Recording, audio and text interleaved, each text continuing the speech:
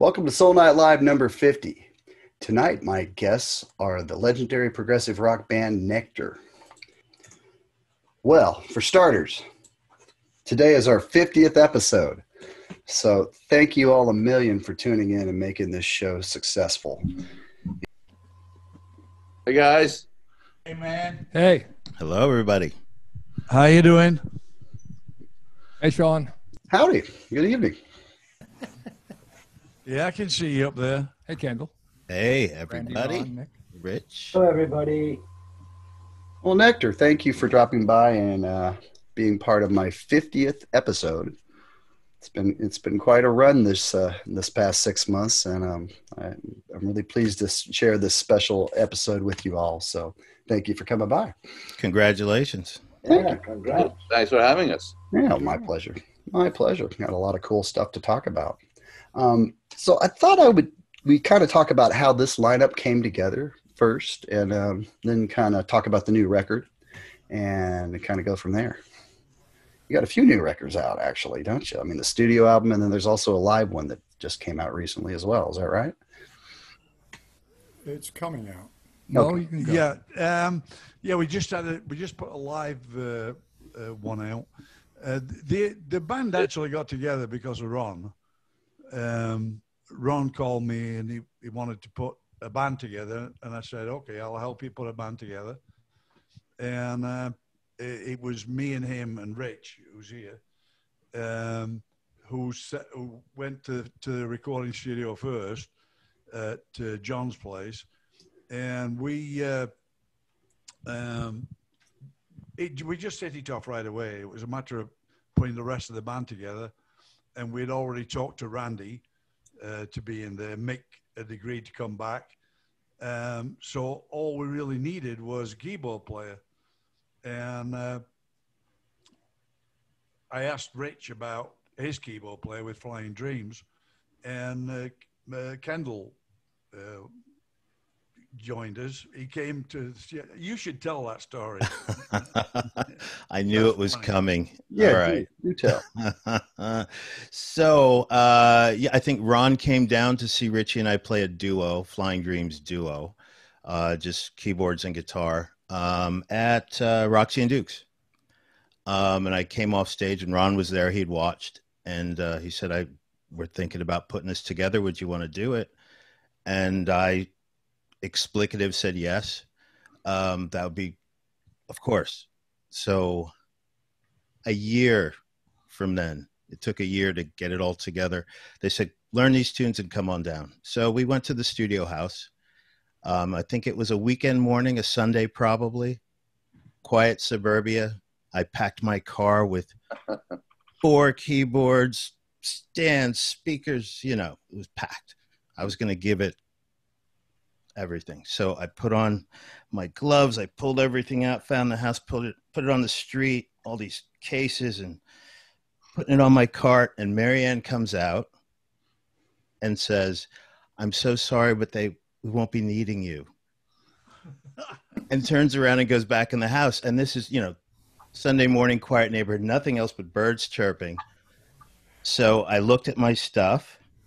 I looked at the house. I looked at my stuff.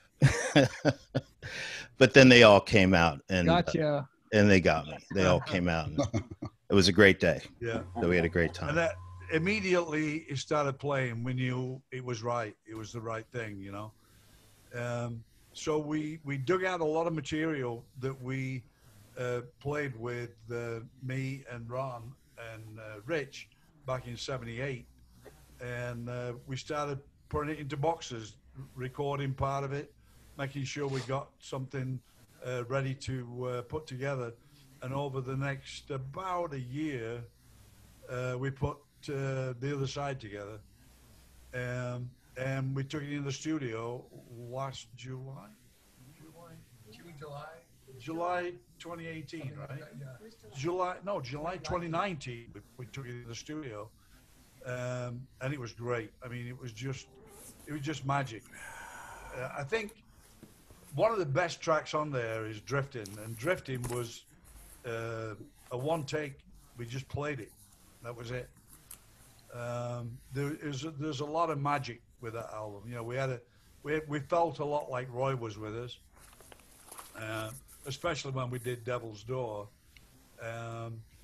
We used the beginning of Devil's Door is Roy's guitar. We were listening to it to go into the studio so we get a feel for what we were doing. It sounded so clear, so crystal clear. We said, we got to use this. So I got hold of Roy's wife in England, and I asked her, would she be cool with it? I said, we don't have to ask your permission, but we'd like you to be with us. And she said, yeah, I'd like do it. So we did. When we played the beginning from the 1974 concert. I think that concert was in Detroit, right, Ron? Yeah, I think so, yeah. Yeah. And that tape had a twist in it. It was mine. Huh? That tape had a twist in it. I don't know whether it had a twist. Yeah, it went out in It sounded 2005. great, man. So we used it. And you heard what it sounds like. I mean, it just blended really, really well. We rented a shore house by the studio, so we sequestered ourselves, just to get away from the world. So we just stayed with each other. We brought down a Pro Tools system, so we would listen to the mixes, rough mixes at night, and we worked, and we just really immersed ourselves in the whole project. It was great. Well, it's kind of old school, the whole band getting. It's definitely old school. Yeah. That's a great way to do it. Old school. Yeah. Well, make the mean chicken. Yeah. It sounds old Great. school, We're too. all in one. We're able to bring outtakes back to the house at night, listen to them, and get music ready for the next day. It was just old school. Everything we did was live. So every basic track was live. Well, that's awesome. And it feels that way, when we did, when we went on tour, we just put out the Wildly Theatre, which was in St. Louis. That's live. And the whole tour felt that way. The whole tour felt like it was really honking, Now, where's the best place to get the new live one? Pardon? Where's the best place to get the new live album? Nektar's Music. Okay. nektarsmusic.com. All right. It's not an album yet. It's just a download right now, right? Okay. Randy? Correct. Yeah, it's just a download right now. All right. Okay. What's the full title? Live at the Wildly Theater. Okay. I believe it's right on the front, the homepage. When you go on there, it's right there. There's a couple of things to choose from, and that's one of the main ones. Yeah. Okay. Is that? Now, we're actually supposed to be doing a live, which is what we originally intended. We were supposed to do a live concert at the Bearsville Theatre next Saturday, the 5th. But, one of us was exposed to COVID, although nothing has happened right now. That's why I'm here. I'm staying with Rich and Marianne because we were going to be rehearsing. I live in North Carolina now. So I said, well, okay, we're not going to do it. Therefore, I'm going to stay up here. And we're going to mix the concerts that we're going to do next Saturday. And that's what we've been doing. We've been mixing them concerts. We've been working on the Orion. We're looking at Orion 2 probably by Monday. And we're going to have a look at Prog Stop. And that's what we've been doing every day is just mixing. He's a slave driver. You got to living in the same house, up early and hitting Pro Tools and mixing everything. And it's really great. It's a cool thing. I'm looking forward to asking you how that's going, Rich. Great. Yeah? Oh, yeah. We'll talk later. I'm sure you will. We will. 24/7. Yeah. Yeah, we've been working 8-10 hours a day. Yeah, So- it definitely sounds good.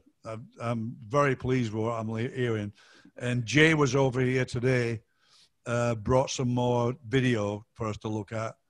And the video from day 2 at the Orion looks like Woodstock with its two pictures. You got a close up and a distant. it's going to be good. It's going to be really good. It looked like that, like the Woodstock movie where you'd see different angles at the same time. It's great. So that's going to be great too. Yeah, it's going to be a lot of fun. Excellent. Sean, you realize this band was formed originally before Woodstock? Yeah, 1969. Is that right? We met in the summer before. I was curious, how did you guys meet, and how did you wind up meeting in Germany? You want to take this one, Mick? Yeah, well, everybody was gigging in Germany over there. Mo's with Prophecy, with Ron. They'd been a couple since Joe Cocker days, 1964. I had the light show. I'd been doing London Roundhouse and then went out doing festivals, and I was doing freelance light shows. And we bumped into each other at this little club in Fürth in South Germany. And we hit it off right away. They were playing the kind of music I hadn't heard since I left England. And they seemed to like what I was doing as a background with the liquid lights and slides and stuff. And we said, oh, we'll have to get together. And that's exactly what we did about 6 months later. So. Yeah, Ron and I have been playing together since 1964. So we've been a few years, right, kid? Yeah. Still no gold watch. It's past Ron's bedtime. Yeah, we went through a lot of things in our musical careers. We played the Panathinaikos Stadium in Greece, Athens, Greece, with Nikos Masterakis, who was Vangelis, Papathanasiou, Vangelis' brother. Oh. We used to play with, me and Ron would go and play with Vangelis, and we got on really well. And his brother put us on at this stadium with 60,000 people. It was outrageous, man. Now, does that predate Nektar? Oh yeah, by many years. Okay. That's on YouTube too. That's still on YouTube. That track Sunny on there still? Yeah. Yeah. Yeah. Very cool. Very cool. So how did you meet up with the other guys over there? Well, let me think. We met Mick in Fürth.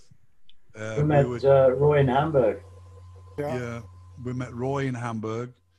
We met. And I'd met Roy independently when he was with the Rainbows and done a light show with him then. So it's.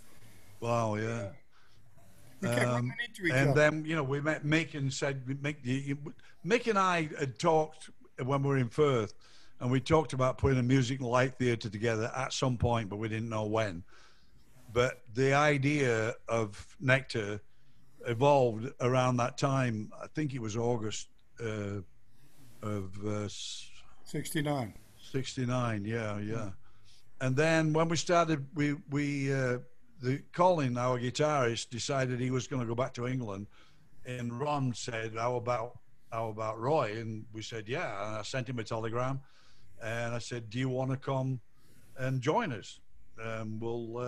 We'll play some music together." And he said he'd love to. So I sent him the money because, as usual, all musicians are broke. And he came in. We picked him up at the harbour, and I think it was the next day or the next couple of days, we did our first gig. We played, I don't remember what they call it, but it was outside Hamburg anyway, because that's where we were living, in Hamburg. And we just jammed the whole night. Do you know this? Yeah, okay, let's play it. And it went down really well. We decided, before we did the concert, that if the concert went down well, we would call it Nektar. And if it didn't go down well, we're going to call it Pollen, because we're going to change it. Fair enough. And the concert went down really well, so we called the band Nektar, and we decided on a K because it was harder. It was hard rock, if you like, you know. I don't think we realized at the time that was the German spelling of Nektar, but that stuck. That was it.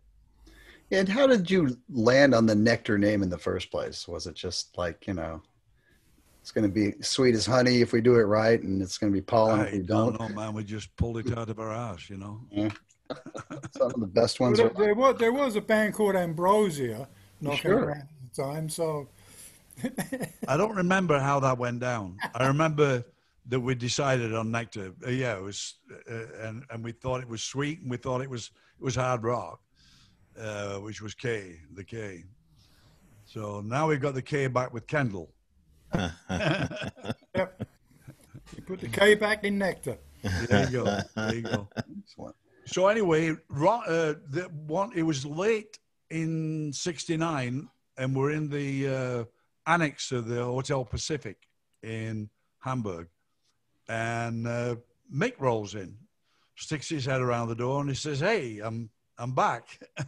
We said, "Great. Where's your gear?" And his gear was somewhere. Where's your gear? It was down. Huh? Near Stuttgart, Böblingen. Yeah, yeah. So we went and got it, and we put the show together. And when we had gigs booked, I booked all the gigs at the time, and I would say, we have a light show, and they said, "Well, we have lights." And we said, "No, we have a light show," and we couldn't convince them that the light show was something they'd never seen before. So I said, "I'll tell you what we'll do. We'll do the light show, and if you don't like it, you don't have to pay for it." And they paid for it every single night because they wanted us back. It was in my mind, Nektar with the light show is Nektar. That's the show. Oh yeah, yeah. They two go together. You know, you can't imagine it otherwise. Well, now we have Jay with us.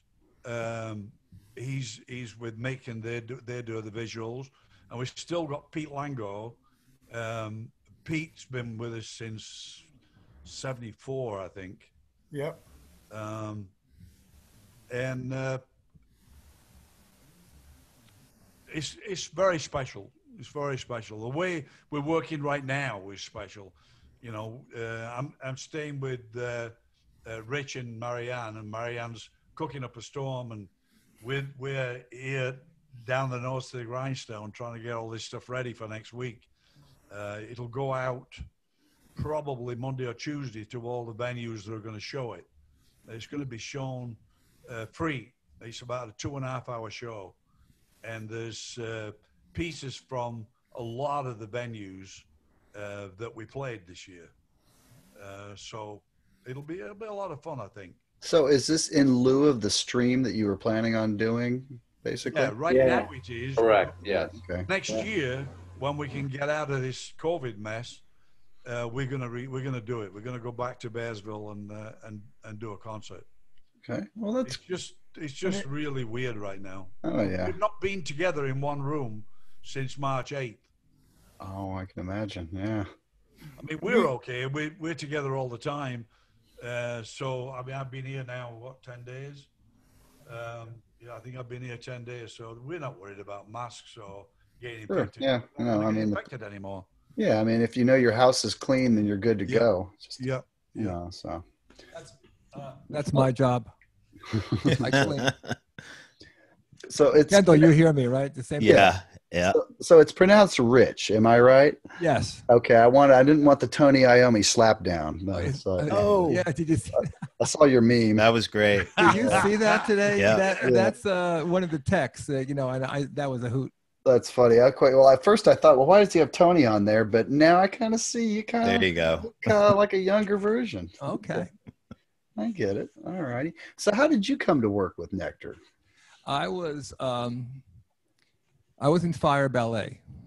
Yeah, the band great. Fire Ballet. Yeah. So I did 2 albums with them, and both albums were done at the House of Music in New Jersey. 2 different locations. The first House of Music was a smaller place in someone's basement.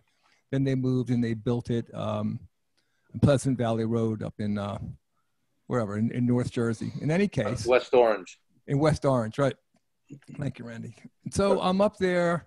And I just walked away from Fire Ballet, 2 albums, and the second record was kind of the swan song. So, okay, so I knew everyone at the studio, at the House of Music, and I was doing some sessions there and hanging out, you know, sleeping on the couch, 3 o'clock in the morning stuff, learning the board, and just I'll have my own time at that time to do my own demos and stuff.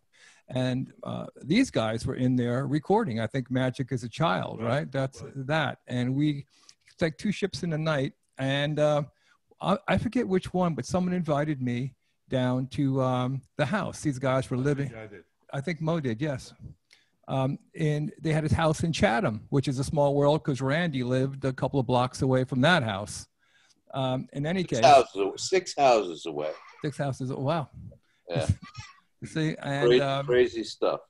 so they Small world. Small world. Oh, So yeah. they called me over to jam and to hang out, and Larry Fast was there, and then he left, and he went on tour with Peter Gabriel in those days, and so it was the band, and I was thrilled, and we started playing together and wrote most of The Other Side, the new album, back in 1978. We just really clicked back then.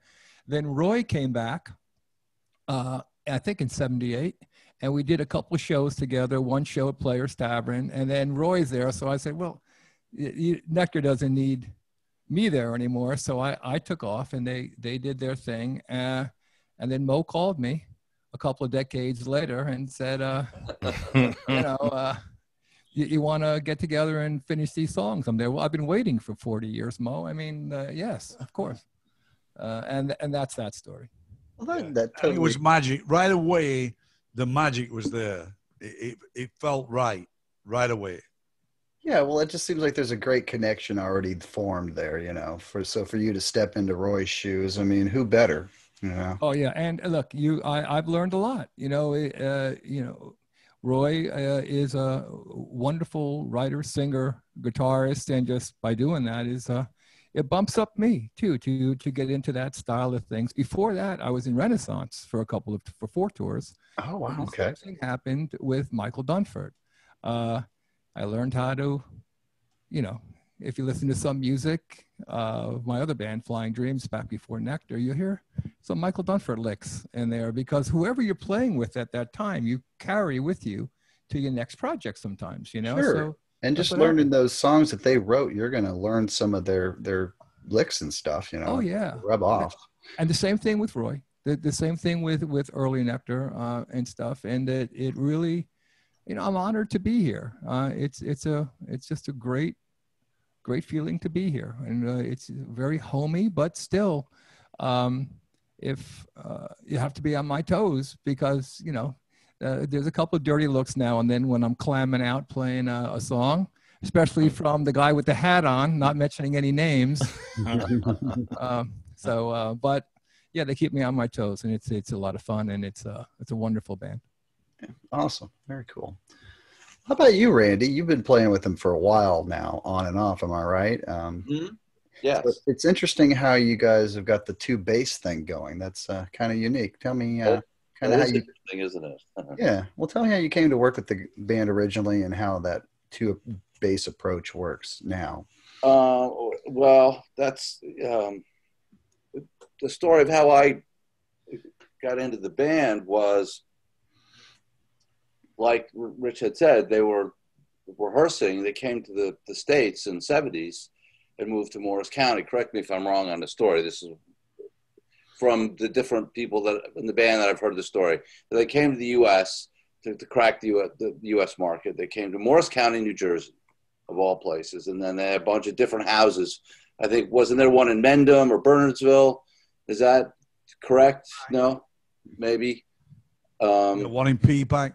One in P-Pack. And the one house where Mo was in Chatham, New Jersey, which was 6 houses away from where I lived, where I grew up. Ironically enough, they had actually become one of my favorite bands growing up. It's the classic story. We're at my buddy's house. He's got an older brother who had a really big record collection, and you'd go, you're 15, 16 years old. Let me look at this cover of Fragile. That is cool. It's got to be good stuff. And you put it on. You're a Yes fan. You're hooked. You're going through. You look, Nektar. What's this? You pull. You remember the future. You know how that goes. Back then, that's all there was. There wasn't any internet or cable TV, So if the cover looked cool, the music must be cool. That was the theory. So remember the future, and then you're hooked. So I was a big fan, blah, blah, blah. So, and you'd see them standing on the street. I mean, Chatham's a very, affluent community with a lot of guys that work in New York. and here's this rock band, and they're standing outside getting this mail, and Mo's a big guy. And back then, he had these long hair, and they stood out, But me and my buddies, we were 16-year-old kids. We were a little apprehensive to approach them. So it was just going to the concert. So anyway, after the original big split up, Taft, the keyboard player, lived in an apartment building downtown Chatham where I worked. And I would see him around, and I would say, "You're Taft Freeman from Nektar." And Taft is a very soft-spoken guy, and he would say, "I am." And so after seeing him a bunch of times, I, get up the courage to ask him a couple of questions about this and that. We became friends. We played together. Then the whole Nearfest thing came to be. Sorry, this is so long-winded, but you asked. No, fine. We got time. The Nearfest thing happened. They reunited. It was great. I was there. I went to that concert. I'm sure you know about that. I saw it. Loved it. Right. And they did a little bit of a tour, and I would see Taft again. At the end of the day, Taft went home. I went home, and you'd see him at the place, chit chat, and then the word was, and that's when the internet really started to pick up, and there was a Nektar chat group. That was Sandy. That was Wayne's, I think. Right, Mo? Wasn't that Wayne's site? Yeah. Right. So the nectarproject.com. Right. So it was like this forum group that they would have. So it was announced that Mo decided he didn't want to carry on. They did a couple of dates over in Europe. They did a couple more dates in the U.S. After that, he didn't want to do anything else. So that a new replacement had been found for Mo. And right away, I got on the horn with Taft, and I said, whoa, because I was a bass player, and I spent my youth practicing all the riffs, playing all the songs. That was my thing. So I said to Taft, look, let me at least have an audition. So he said, begrudgingly said, okay, sure, come over. So I went down, I played. I guess he was impressed with it. We played a couple of times. Then he called Ron down, and I was a little worried about Ron because I didn't think Ron liked me at first, to be honest. Because I think it was John was the original replacement, wasn't he? Ron? Yeah. Right. Yeah. John Perlin, whose house we rehearse in now. Very nice fellow, friend of the band forever. So anyway, I didn't know that was John. I didn't know that. Yeah. Oh yeah. Right. So, and I didn't know that till later either, actually. But so they liked what I did, and then the manager at the time, who actually now owns the record company, rang me up. The record company Cherry Red that we have the other side on. He was at the time, he was sort of managing us a little bit and helping us put the new record, which then was actually Evolution. And he said, look, if you want to do this, here's the commitment. You got to do a U.S. tour, a European tour, and do a new record. And I said, okay. How do you say no to that? Sure.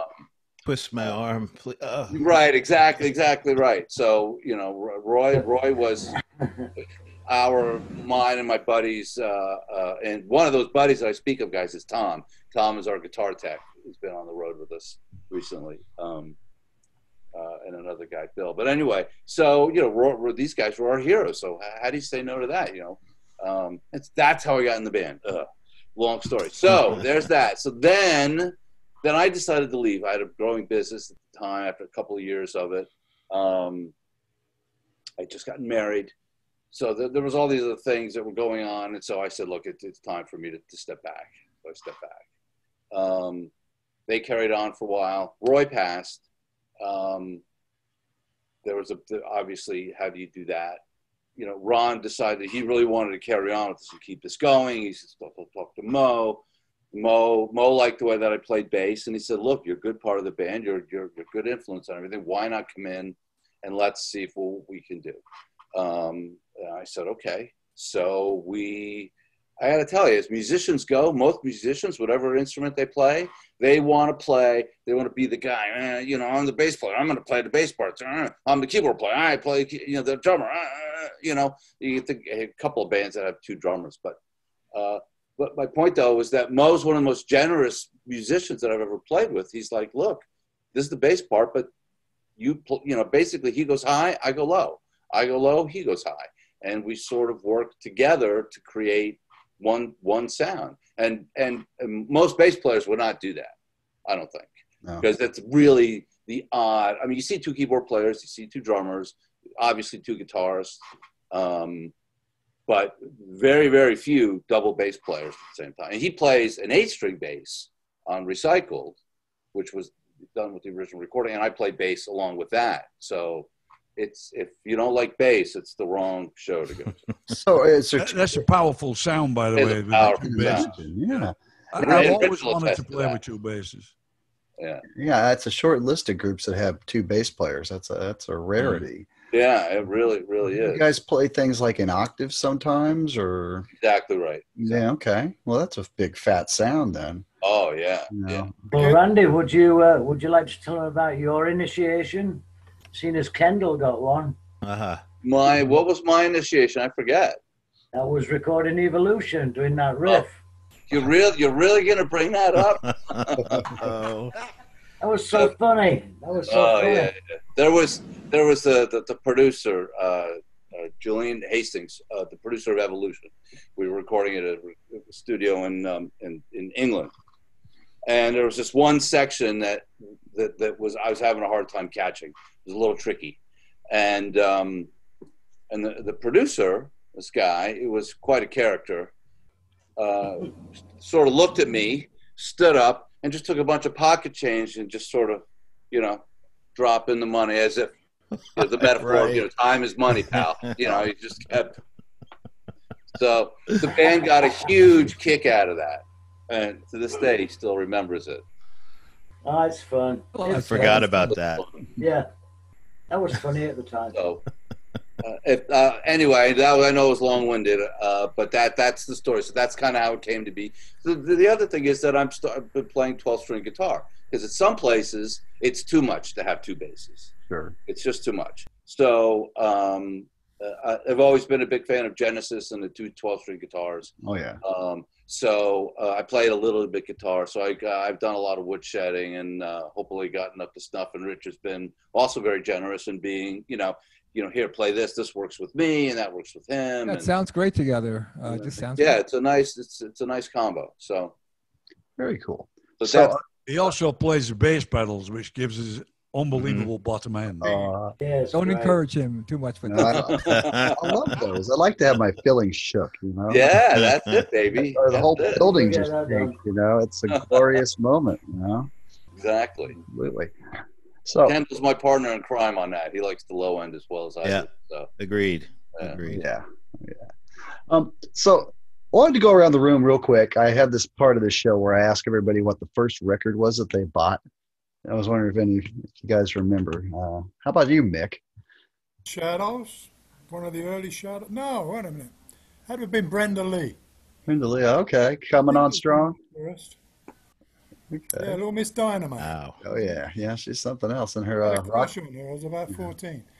Rocking Around the Christmas Tree will be playing before we know it.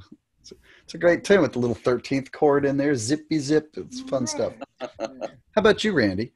First record. That I bought or that I received? Yeah, just bought, I guess. I don't know. Whichever one comes to mind more. Oh, jeez. No. Bought. I'm gonna drop that change now. Yeah. Well, I think I want to say it could have been Recycled. Believe it or not, it could. Good answer. That I bought. I mean, my parents gave me a lot of stuff when I was a kid, but that's actually, I'm not 100% positive, but I think it was that for the sake of the nectarines and the nectar community here. I would say I think it was Recycled. All right. How about you, Ron? When I was a kid, my brother used to make me go down to the record store and buy one of the hit records for his girlfriend and make believe that he'd gone down to the record store and bought it. When in fact, it was me. So actually, the first one that I bought for myself, I think it was Cliff Richard, Move It. Okay. Good. Yeah. That was like a really great song. I still Yeah. got one. Still got it. Yeah. How about you, Kendall? Actually bought it was a Yes album. And I can't remember which one, but I remember it was either that or a Zeppelin album. It was one of the two for sure. Actually purchased. There were singles. I bought 45s as a kid. I think those were the first ones, but I can't really remember. You know, those are all gone. Giving away my age. But yeah, I have it. It was a Yes album for sure. Okay. I think. Yeah. Good choice. Okay. Started early. Yeah. Big age difference here. Ooh. How about you, Rich? Hey, Rich, how about yours? The one I bought myself was Disraeli Gears. Cream. Oh, that's very cool. I'm actually going to have Ginger Baker's son on my show in a few weeks to chat about Cream. So, that'd be cool. Stay tuned. Yeah, I figured. You know, my doctor is my local doctor here. Produced his record, one of his records. Kofi, right? That's wild. It's Kofi Baker, right? Yeah. Yeah, I think so, right? Small world. Yeah. Because we talk about it all the time when I go visit him. Was it Ginger Baker's Air Force? Remember that band? Oh yeah. Yeah. It's pretty cool stuff. Mo, how about you? I love him. Oh, I'm sorry. What was your first record you remember buying? Me? Well, actually, I have to concur with Ron because the first one I bought was Move It as well.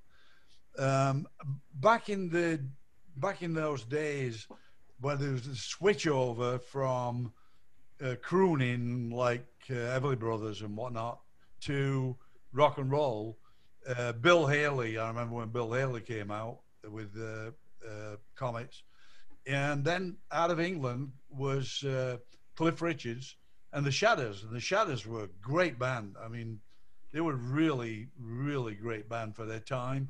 They took the music onto another level. If you like, Cliff Richards was probably the Elvis Presley of England. Sure. Something like that, right, Ron? Yeah, absolutely. And the first 45 that I bought was Move It because my sister was really into it. In fact, she still goes to his concerts. My sister. They sold a lot of red Stratocasters in the process. Oh yeah. Like everybody wanted one of those. Do you know that they offered Hank Marvin a job with Yes? That would have been different. Would have been very different. Yeah. And he just laughed it off. Yeah. He's quite a character from what I understand. Yeah. You know what? I have to change my record. That was not the first. Okay. I had a little time to think about it. It was actually Machine Head by Deep Purple. Oh, Deep nice. Purple, yeah. I saw a cover, classic Smoke on the Water. You know, I'll tell you my Deep Purple story. Yeah.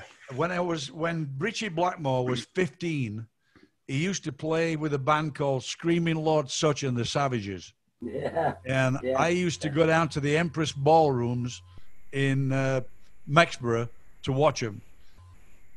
He was unbelievable. Always had a great band. And I remember seeing Richie Blackmore. He was 15 playing with that band. And killing it even at 15, I bet. Oh, he was hot, man. He was a great guitarist. He's a great guitarist. Yeah, he really is. And I think he kind of gets lost in the shuffle sometimes. Yeah. You know, people always talk about Clapton, Page, and Beck, but Blackmore is right up there as far as I'm concerned. Yeah. He used to play Flight of the Bumblebee. Give you an idea how fast his fingers were. I really like his project that he has now, the Medieval, with his wife. Yeah. Blackmore's Night, right? Yeah. Oh, what a singer his wife is. Oh, she's beautiful too. Yeah. Yeah, they have a Christmas EP they just finished, actually. So look that up if y'all are interested in their medieval stuff. It's a medieval Christmas. Yeah. Of course it is. Bring one. So tell me a bit more about the new album, The Other Side. Where's the best place to get that? The same spot on your website? Nectarsmusic.com. Nectarsmusic.com. Nectarsmusic.com. Nectar's Music, with an S. Yeah, nectarsmusic.com is We the place to get it. But you can also buy it, I think, can you buy it on Amazon? It's an import from what Mark Powell has. Right. But We can't. We don't have. They won't allow us to be on Amazon right now. Yeah. In the we US. have problems with that other band in Germany, you know. Right. But we have the CD. We have the double vinyl album as well, and we also have a hand signed by everybody in the band. We have a handful of those before we left or broke up. So that's and you can listen to snippets on our website as well too. And when did this one come out? Was it last summer? Or January. okay. January 24th, I believe, of 28th, last year. Yeah. Okay, so this new one's available, been available. Yeah. The live one now, is that available or is that coming soon? Just a download version? The download version is available now. Okay. All right. And it's a full concert. It's about 2.5 hours. It's got video and audio, and it's just as if you're there. It's really, really good. It's a good concert. Excellent. Well, I think that they'd be great for any Nektar fan for Christmas. So yeah, absolutely. Get over there and check it out, folks. Definitely. Please. Awesome. Where did you record the most recent album at? The studio one? Surefire. Yeah, Surefire Studios in Long Branch. Long Branch. Okay. And I got to tell you, it's a fabulous place. It really is. Yes. We just locked in. Mo's got a very unique way of assessing a recording studio's ambiance. Why don't you tell him that story, Mo? He did it in a couple of different places before we decided on that place. Clapping? Yeah. I like to go into the studio and clap, and you can tell by how the reverb is, how the slap echo is, if it's going to be a good sound. And that place was awesome, absolutely awesome from day one. Great engineer, Joe DeMeo. Yeah, Joe DeMeo. Joe DeMeo's magic. Yeah. I mean, he really is. He has the studio console's very analog. It's an old Helios board, historic board. Yeah. Tell him about the board. That board is really historic. I think that board came from England. Not Abbey Road. One of the what the hell they call it? Olympic Studios, I think it came from. Well, Yeah. Kendall, you would know, right? I think it was Olympic, but Olympic Studios. there's only a few left. It's a wonderful room, wonderful board. But Sean, you know the whole gated reverb drum trick Gabriel and Collins came up with, Right. The Accident. Okay, well, that album and that sound was from that board. Oh, wow. That actual board. I got chills when I heard I think that. it was one of Richard Branson's studio. Yeah. One of his 2 studios. Okay. So he brought that board over. Yeah. Well, And he had the piano from the House of Music. Old analog gear all over the place. Yeah. Old B3s, old Leslies, beefed up, old Marshalls. I walked in. You see a bunch of Echoplexes back in the day for guitar players that, you could actually, just old school stuff that we fell in love with. Just really great. I don't know how many drum sets he got, but he'll got a lot of them. I know, right, Ron? Yeah. You got Yeah, that massive- was the deal about the studio. We felt so comfortable, and that's why the tracks came out so good, because we were so comfortable playing them. And it makes a big difference. You didn't have to think about anything. It was just a great sound, a great feeling, and it came across on the recording. Yeah, I agree.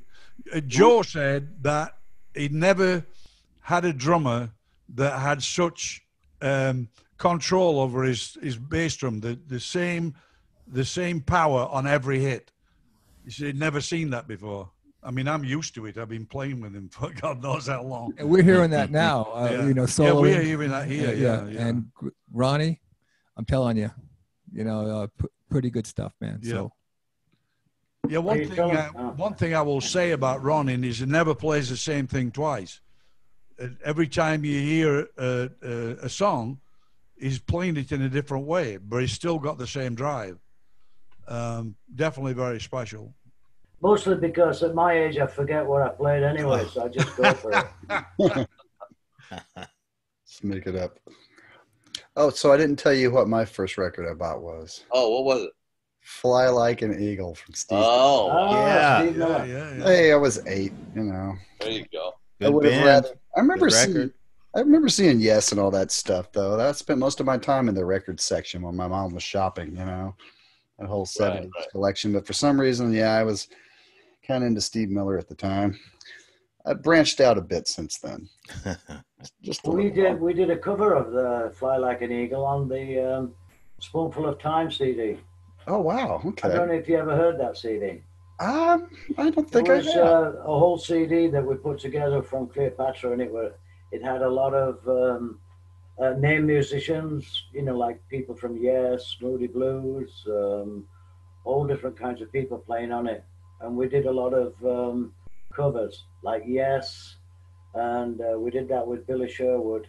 And the yeah. singer of Toto happened to be hanging out with him, so he came in and sang it. Oh yeah, So Bobby it was Kimball. great. Very So actually, it sounds just like Toto, basically, you know, because he's singing it, he's doing the exact same vocal. So yeah. Anyway, you just reminded me of that when you said about Steve Miller. Yeah. Okay. Well, yeah. I always thought that had a cool riff. I still do. And I like Yeah, the synthesizer. check out that CD. It's That was good. pretty It's got slick. some good people on it. Yeah. We'll definitely have to look that one up. Yeah. All righty. So now I want to talk a bit about your current gear. Randy, what are you playing lately? What's your? None of your business. Oh yeah, Good enough. the Hondo. All right, I get it. A Honda. You know, Okay, no wonder you don't want to talk about it. I think my first bass was a Honda. God, that's funny you say that. Play the Rickenbacker 401. I think it's 72. Nice old one. The Angelico 12 string. And a Moog Taurus bass pedals. Okay. And a Helix effects pedal board and a couple of wah-wahs and volume pedals. Oh yeah, I've heard great stuff about the Helix. A lot of people really swear by them. Great effects unit. Yeah. Would you say that Line 6 has come a long way in the last 10 years? Yes. In the last, I thought they were really cheesy in the beginning. Remember, it was like that little pod. Yeah, the that kid they had, shaped thing. Yeah. Yeah. And I was like, well, there's no buttons on it. How do you change it? And so I've had a couple of various ones. I had a bass pod, which was my one critique of all these things is that they're, you know, the old-fashioned ones, the old MXR, you know, flangers and phase shifters and the echo boxes, you know, with 3 knobs. You could get, and some of the best records were made with those things, 3 knobs, and you get the great sound. Now, you've got infinite possibilities of infinite chorus effects and the time signatures, and it's on. It's a bit, to me, it's a little too much, but that'd be my only critique. But this one is, the one that I had before had all kinds of, not only the different effects, but it had amplifier models and speaker models and microphone models and the distance you could put between the mic and the speaker. And it was just way too much from me anyway. Yeah, it's almost like too many options. It's like, you know, just Very Italian, you know. I mean, come on, let's go. Anyway. Okay. And Ron, how about what kit are you favoring at the moment? At the moment, I'm playing an Ellis kit, Ellis drums. He's out of Minneapolis, but his company is trying to rebuild it, so it's in limbo right now. But that's what I'm playing right now. Okay. And cymbals, a mixture of Sabian and pasty. Okay. Very cool. And Kendall, I can see a lot of what you have there. Yeah, but traveling is another story. So traveling, I use a Korg Kronos and on top a Nord stage, and that connects to main stage to get some extra sounds, and it's easy to move around. The Kronos is the versatile. Oh, it's great. Everybody, you see it on the boat. Everybody's got one. You know, it's one of the more powerful workstations. But as we go forward with the live stream stuff, where we're, I think, going to be setting up in one spot, not worrying about going city to city, I'll probably bring some more stuff to have some fun with. Bring the Moog with you there, you think? Possibly, or some other things that you can't see, but yeah, Okay. Get some, get a wider palette. M&B3 in the other room. Room can't see the other side. But yeah, I unfortunately grew up in the age of Keith Emerson and Eddie Jobson and, you know, Wakeman, where more is better in some ways. You know, it's a lot of fun. But then I got to work for Eddie Jobson for a little bit, and he pared everything down to a few laptops and 2 keyboards. And that's where I got to see that, well, I guess you don't have to do that, but it's fun anyway. Right. I mean, it's all through MIDI that he switches all those sounds and stuff, right? Yeah, but he's a master. Oh, yeah. Master programmer, master. He just got that wired dial. I had the pleasure of seeing him at Nearfest a couple of years in a row with a reassembled UK. And at Nearfest, yeah. Yeah, and the prior year he had like a super group with like Billy Sheehan and Mark Bonilla and really very able crew. And 2 drummers. They had Marco Miniman and Mike Mangini. As if one wasn't plenty. Enough. Get like 2 master drummers. The 20-minute drum solo was mind-melting. And you know what I have to mention, because I went by, that playing with Ron and Mo for the first time. I'd play with Richie. We write and play together very easily. 4 years, 5 years before. Oh yeah. You know, it's very easy. But when I came down and played with Mo and Ron, there's a difference between playing with people that play cover music of the day, and then there's the originals. So playing with a rhythm section is very signature, and these guys, they rock. It's 1969. It's like this feel you can't imitate it. It's the real thing. So we're one big family, but we all fit together. Mick and Randy too, and Marianne. You know, but that rhythm section feel is really, really special. Yeah. Ron and I have clicked from day one. In 1964, it just clicked. I know what he's thinking. He knows what I'm thinking. We nod at each other and we know exactly where we are. It's always been that way. Yeah, we changed drummers in one night, and that was it. Yeah, right. He walked up on stage to us. I was playing with a band called Judd's Mates, and he walked up and he said, "I want to play with you guys." So we switched drummers. We gave them our drum and we took Ron. Never heard that story. That's great. But Kendall brings up a good point. There's you know, I played in a bunch of bands, cover bands, and you know, Rich has too, and Ron has as well. I mean, you know, you've got to pay bills, and that's how you sort of cut your chops. But when you know, these guys were like Bruford and Squire and Rutherford and Collins. I mean, they were like the real deal. Remember the Future, the Down to Earth, Recycle. I mean, those albums. These are sometimes I got to pinch myself and say, wait a minute, I'm playing with these guys. Well, it's original members. It's the real fucking guys. It's, you know, it's not Joe Blow down the road who copied what he was doing. You listen, the subtleties to Remember the Future and Recycle, the drums, as a bass player learning it growing up, you'd listen to that because you're playing together. But those tiny little subtleties that are there, he plays. It's there. They're little kick drums. You can barely tell that are there. He's playing them. So it's like Kendall said. It's the real deal. You know, you learn the song by the record. If you're doing that with your regular cover band and you go in, it's not exactly the same. You know what I mean? So there's a lot to be said for that. Oh, absolutely. And I mean, just getting a chance to play alongside someone that influenced you from such a young age, that must be a dream come true. Oh, it's amazing. It reminds me a bit of the Billy Sherwood, Chris Squire dynamic, you know? Right. Yeah, absolutely. Very similar to that. Similar kind of thing. And, you know, there was even a moment on their 94 tour where they both played bass together. Like, Yep. I follow them on the different social it's like stuff. A 5-minute thing, but it's like, you know, that's kind of neat how he, you know, who better to take Chris's place, you know? Yeah, Billy. Kind of groomed for Great success. Yeah. So Rich, what's your rig lately? What have you been playing? I play my endorsements. Whatever Okay. I get for nothing, I play. Oh yeah, who's giving you stuff? Mr. Honest. Well, at least he's honest, right? So our lawyer Ron Beanstalk got me a mid-level 335 Schecter Corsair, which I play. Switched out the pickups because those mid-level guitars got to switch out pickups and stuff. Sure. Put some PAFs in it, put some DiMarzios, and I use it. It's great.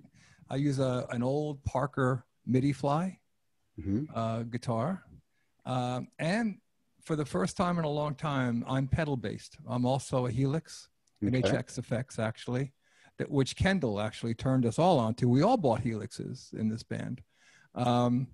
And a Quilter amp, which is just a clean amplifier, and some Mesa Boogie 12s. Great band. And it's like that, between a Quilter being clean and the Helix, and some other things. I use a Pog too to get some octave effects and stuff. But just like that, between the Schecter, the Parker, and the Helix, that's the sound that I'm using now. Pretty cool. Now, does Helix just for guitar, or does it work well for bass as well? Works well for bass. Works well for bass, yeah. Oh, awesome. It's and it's not like a different version for the bass. It's the same one that you'd use for your guitar. No. Correct.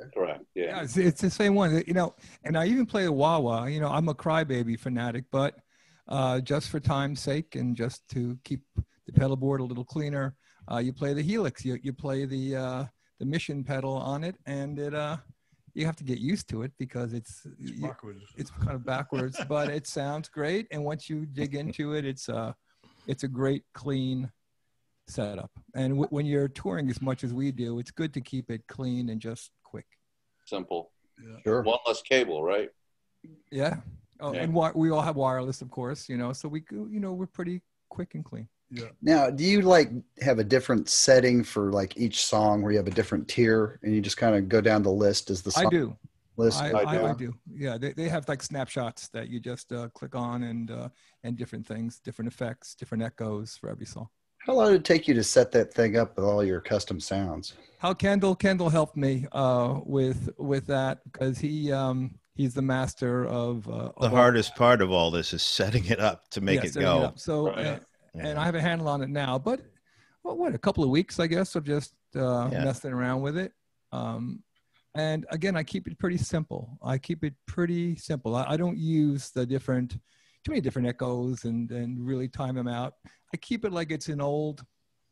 If I was to snap my fingers and I would go from the digital world into the old analog world, it would be like a Vox or a Cryberry Baby Wah Wah. It would be like an old Brown Marshall, and that's about it in an Echoplex. So that's the kind of sound I like to get, and on every song, it goes there. Now, are you aiming to try and kind of nail the tones that Roy had on those records? Well, that's why with the Parker didn't quite have that bigger box sound. That's why I got a 335, and I have another 335, but I thought it was kind of a cool idea to get the Schecter. It looks like a 335. The neck is great, and it has a certain. Roy had a woodiness to his sound. It was a 335 sound, and it was clean and distorted, but it had that mid to it. So I picked one up. Okay. And it works. Now, didn't Roy play one that was kind of different than your average 335? It was an Epiphone Sheraton. Okay. Did it have an extra string, or was it just 6 strings? He actually put 2 other strings on it to try it. He thought it would be a good idea at the time to have that 12-string feel. Uh-huh. But I don't think he'd thought it through that you need to bend the strings once in a while. Right. And having 2 strings doesn't work very well. No. So he drilled the holes. He put the keys in, strung it, and it was a unique sound, but he couldn't play it. So he stopped. He left the pegs on because he didn't want to ruin his guitar, and took the strings off and went back to the 6 string. That's basically the story behind that. Okay, I always wondered what the deal was with that. I didn't realize it was something that just didn't really work. I thought maybe it did. Okay, No. that's wild. Very cool. Those Sheratons back in those days, Epiphone was a different guitar than now. Now they're kind of like just a mass-produced thing. But in those days, those things really were great.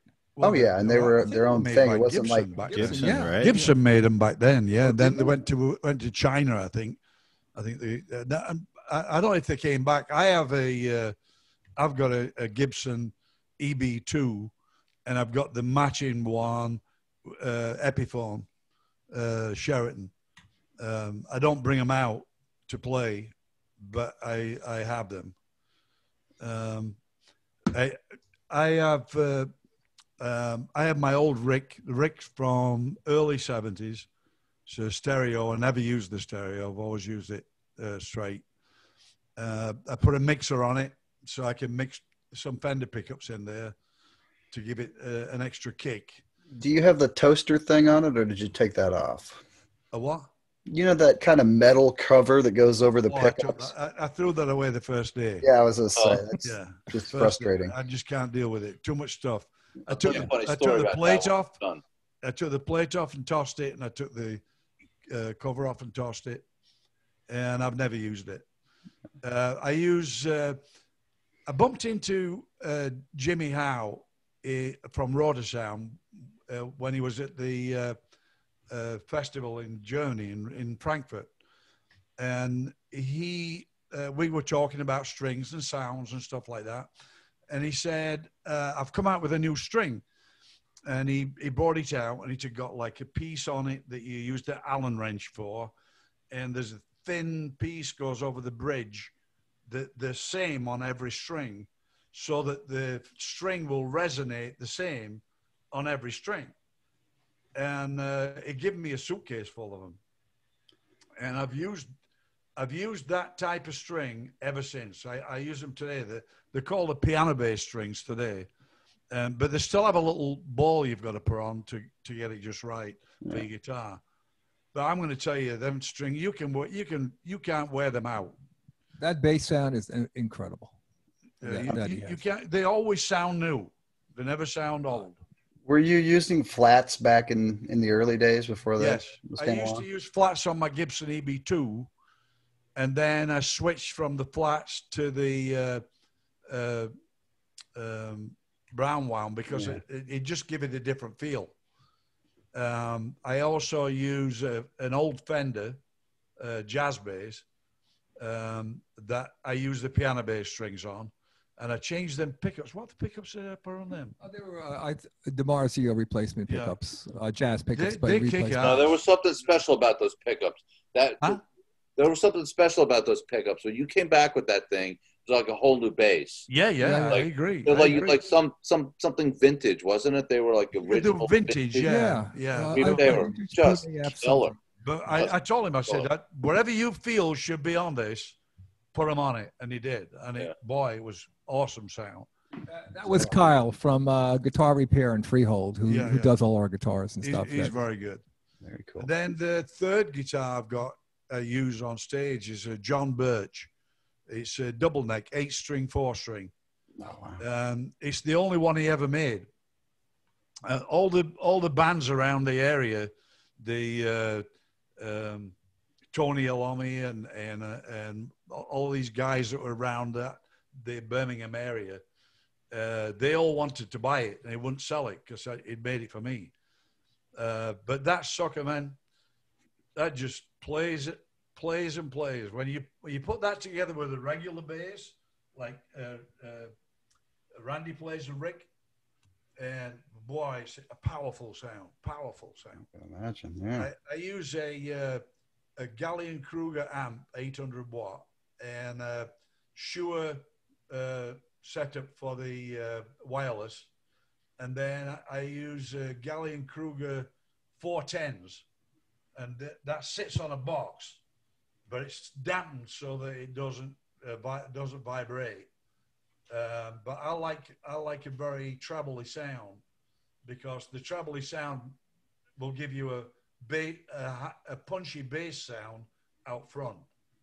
So I use a very trebly sound. on my guitars. How do you feel about the jazz versus the P bass? You prefer the jazz or? Oh yeah, Yeah. The jazz it's got a slimmer neck. Yeah. The precision bass is too fat. I have big hands, but it's too fat in your hands. I've heard that people say that before. Yeah, that it's the next kind of. But the jazz really plays well. But I'm going to tell you, there is not a bass guitar that I have seen that plays like the Rickenbacker. The Rickenbacker is like putting on a pair of old shoes. Mm-hmm. You put it on and you play it. And whether I play mine or I did some stuff with Randy's, great sound. Always, it's easy to play. So you can play fast, you can play octaves, no problem.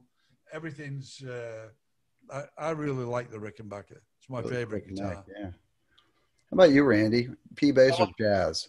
Well, I like them both for different applications, different reasons. But the jazz bass originally was meant to be an electric stand-up bass. The older ones, the neck really tapers down at the end. I had one that I bought out in San Francisco when I was a kid, and 16 years old, and I had reluctantly had to sell it. Who hasn't had that story?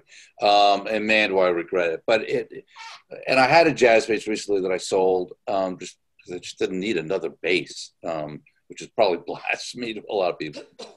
I see you got a handful behind you as well, Sean. Not basses, but guitar. But anyway, but push up to shove jazz bass because I like to slap.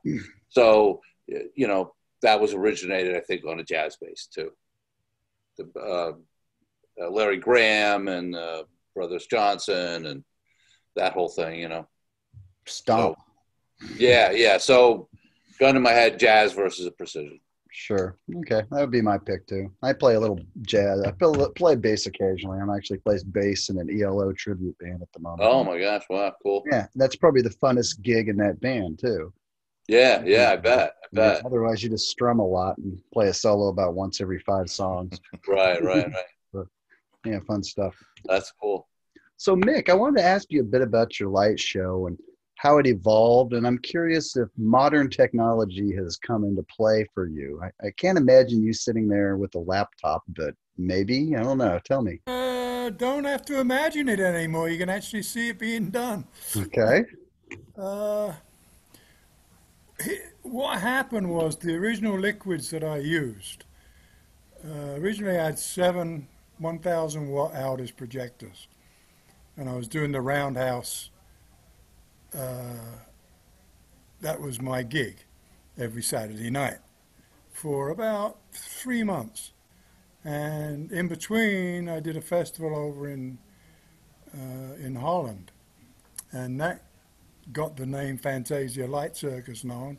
And all of a sudden, people wanted to book me, or book the light show rather, into clubs, and that's what we started doing. Now, as time went by, obviously light shows came into a rough area after the flashpot fires and other things that had gone on with effects, and they started to deem that they were dangerous because they worked by heat. They could catch fire. I've had a fire up there a few times, but it's no big deal. My arm used to catch fire. Jeez. And that's what every venue wants to hear. Yeah. Used to. Used to. I was taking up space in the audience. It was fine when we were in a bigger place. It would be like I'd be in the orchestra pit. But intermediate theaters and clubs, boom, there I was in the middle of the audience, So I was taking bums off seats, which meant money for the promoter, so they didn't like that. The whole thing fell apart when we decided to try rear projection, and I couldn't see what anybody was doing because I take my cues from everybody on stage. I'm playing with them the same as any other musician would. So I'm watching Ron for his cues, I'm watching Roy and Mo for their cues, and Taff, and but it worked, and it worked like that for the first 6 albums. the light show just got bigger and bigger and bigger until Roy left, and then it started to collapse. It wasn't quite the same. So I retired for like 24 years, and we came back at Nearfest to regroup. So I pulled all the gear out of the attic 24 years later and revived it, improved it, and actually had video back in 2002. But that, again, that dissolved. Roy went off on his own with the quartet with Ron and another drummer at the time, Prater, and strike two. The momentum didn't work after Nearfest. Somebody dropped the ball somewhere, and we disappeared again. So, all right. So Roy ended up touring around Germany, and the band broke up. So I came back together with when Mo said, "Yeah, let's do it," and Ron wanted, do the light show as well. I said, "Why not? That's what Nektar was." So I pulled it out again. By now, I only had 3 projectors working out of the 7. These things are 55 years old, So I was going to put LED lamps in them. That doesn't do the heat. It doesn't work like that. So what I did is I had Jay, my new right-hand man now, he filmed me doing a light show, and then we filmed each of the projectors separately. And from that compilation, I managed to be able to play them on a laptop. Okay. So they don't get hot. They're not there. Right. But on top of that, we can use the old videos, which used to be 16mm film. That was transferred to video. That's superimposed on what I am doing. And I actually found an electronic version of the liquids that I like to play, which I think you've seen. And basically, it's purple fingers. Savers, but I got about 80 of them. No, you had no more purple fingers. Tell them purple purple fingers. I have clean hands. Look. Now, how did that work in the early days? I mean, it seems like ink's being dripped on a hot light bulb and it's just bubbling. But I can't imagine. I think that'd be really messy. How did you go about doing that? It was messy. No. Life is messy. Was it directly on the bulb, or was it more like a hot plate that was above the bulb that you just kind of put it on? It depends which light shows you watch. The Josh White, the Joshua light show, the original, used overhead projectors, epidioscopes, which is a horizontal flat plate of glass, 2 watch glasses, clock faces, with liquids in between, usually food coloring, could be colored oils. And you manipulate the glasses with 2 hands, and that is then projected onto the screen. So you could take it and kind of shake and tilt it as it's going? Is that it? Yeah. Okay. That's fine, but it gets boring after a while. You need 2 hands to do it. Sure. I had slide projectors, which use a tiny little 2x2 slide. I drop ink on one, put a piece of glass on it, ink on another, put the glass on it, put it in the slide projector, slide it in, it gets hot. It starts bubbling from the middle. The right temperature comes from the right amount of heat-resistant glass that's behind the lens.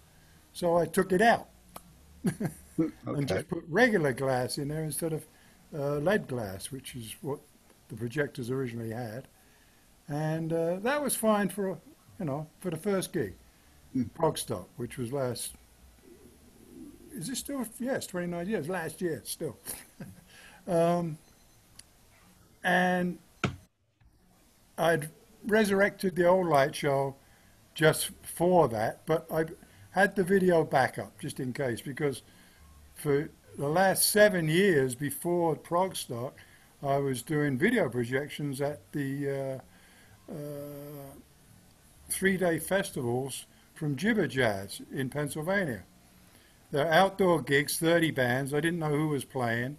And we did a light show on the main stage and a rave inside overnight. Nice.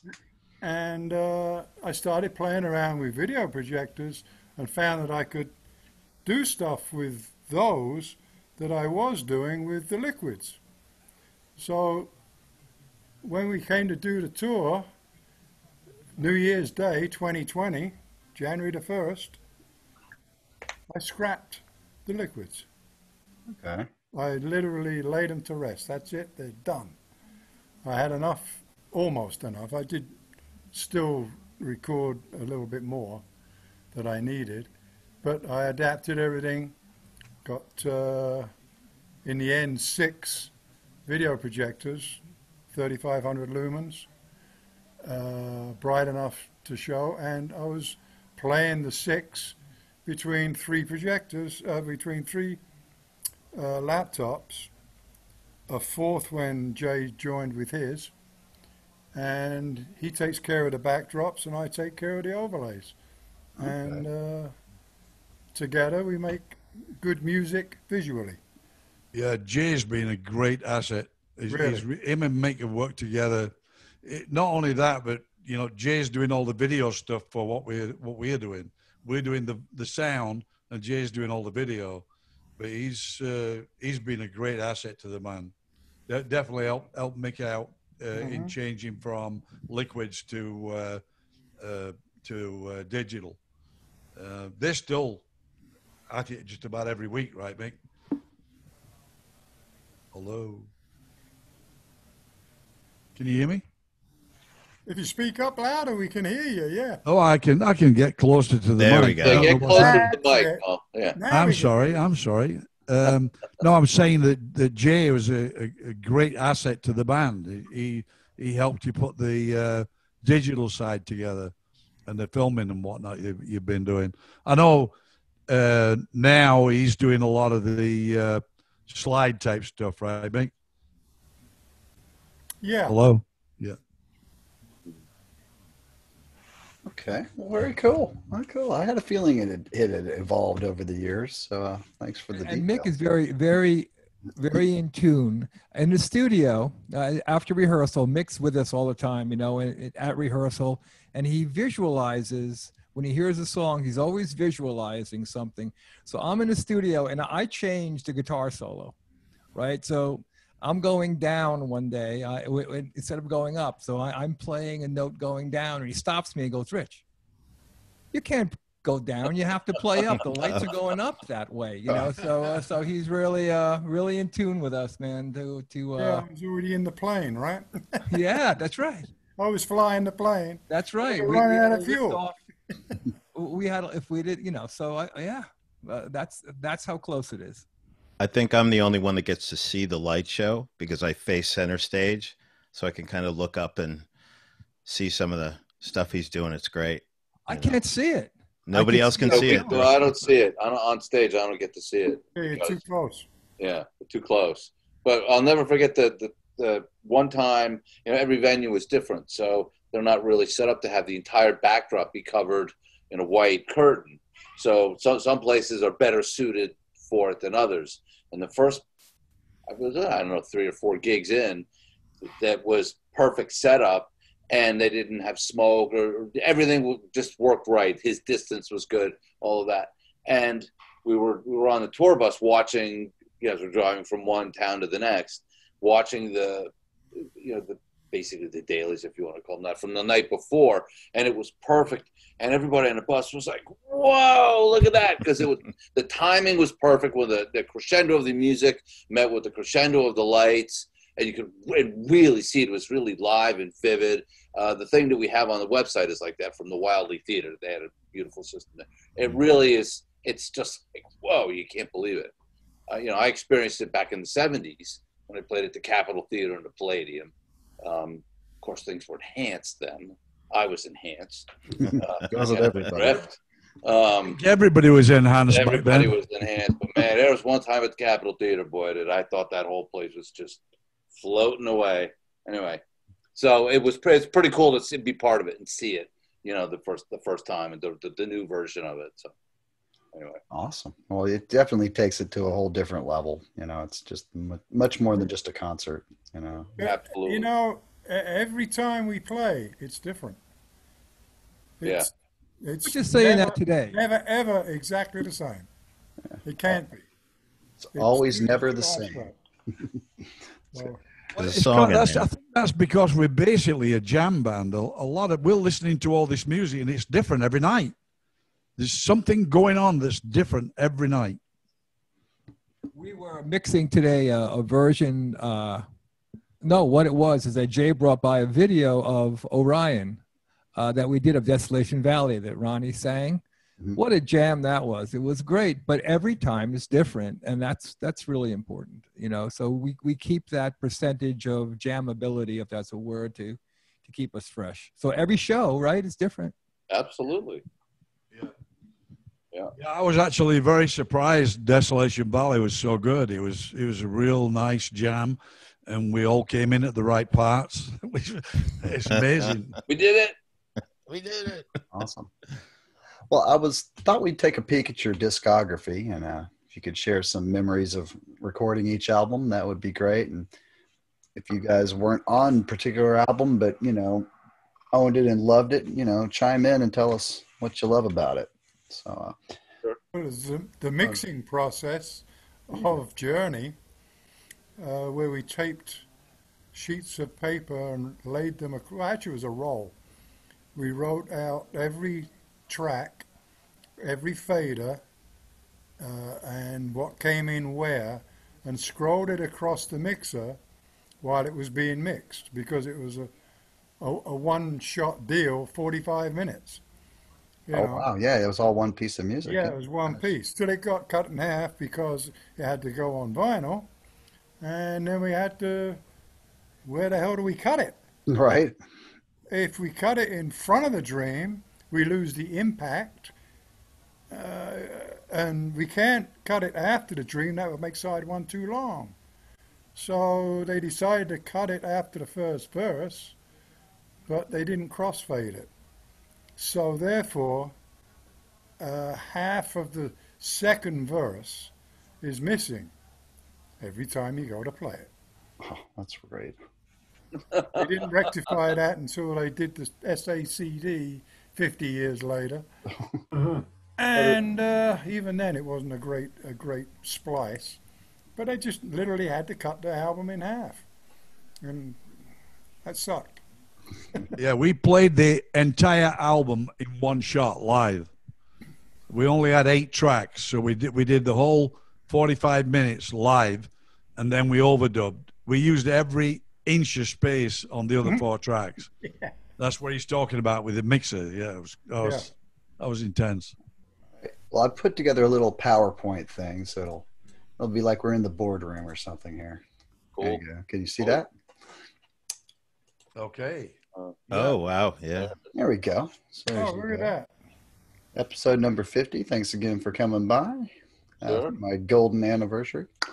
All right. So, yeah, this is the first album, 1971. And where did you record this one at? DJ Dick Studio in Stone. That's the same gentleman that did all those great albums for the Scorpions, isn't he? Right. Thought so. Yeah, we knew the Scorpions. Yeah, Actually, yeah. They play the supporting gig with us. Yeah. Where was it? Hanover. We played in Hanover, and they were our support band. They were a good band, man. They were a good band. They are. In fact, our German tour manager became their tour manager. Oh, wow. Okay. And when they came here, we went backstage. I don't remember. Were you with us, Ron? I was Yeah, it there. was Spectrum. Yeah, we went backstage, and I said, Yeah, the Spectrum, yeah. yeah. Because I And took I was talking to my the bass daughters. player. I said, I don't remember you. Are you new? He said, yeah, I've only been playing with the band 15 years. Yeah. Yeah, I think they've swapped out people. I think they still have the 2 guitar players. Well, in the singer, but I think the rhythm section is different. Yeah. I think Michael left, right? I think so. It's been a while. I was really into them when I was a teenager. As a matter of fact, the first concert I ever went to was the Scorpions, back in 1984. Wow. Yeah. Oh, my first concert was, Sean? Bill Haley and the Comets.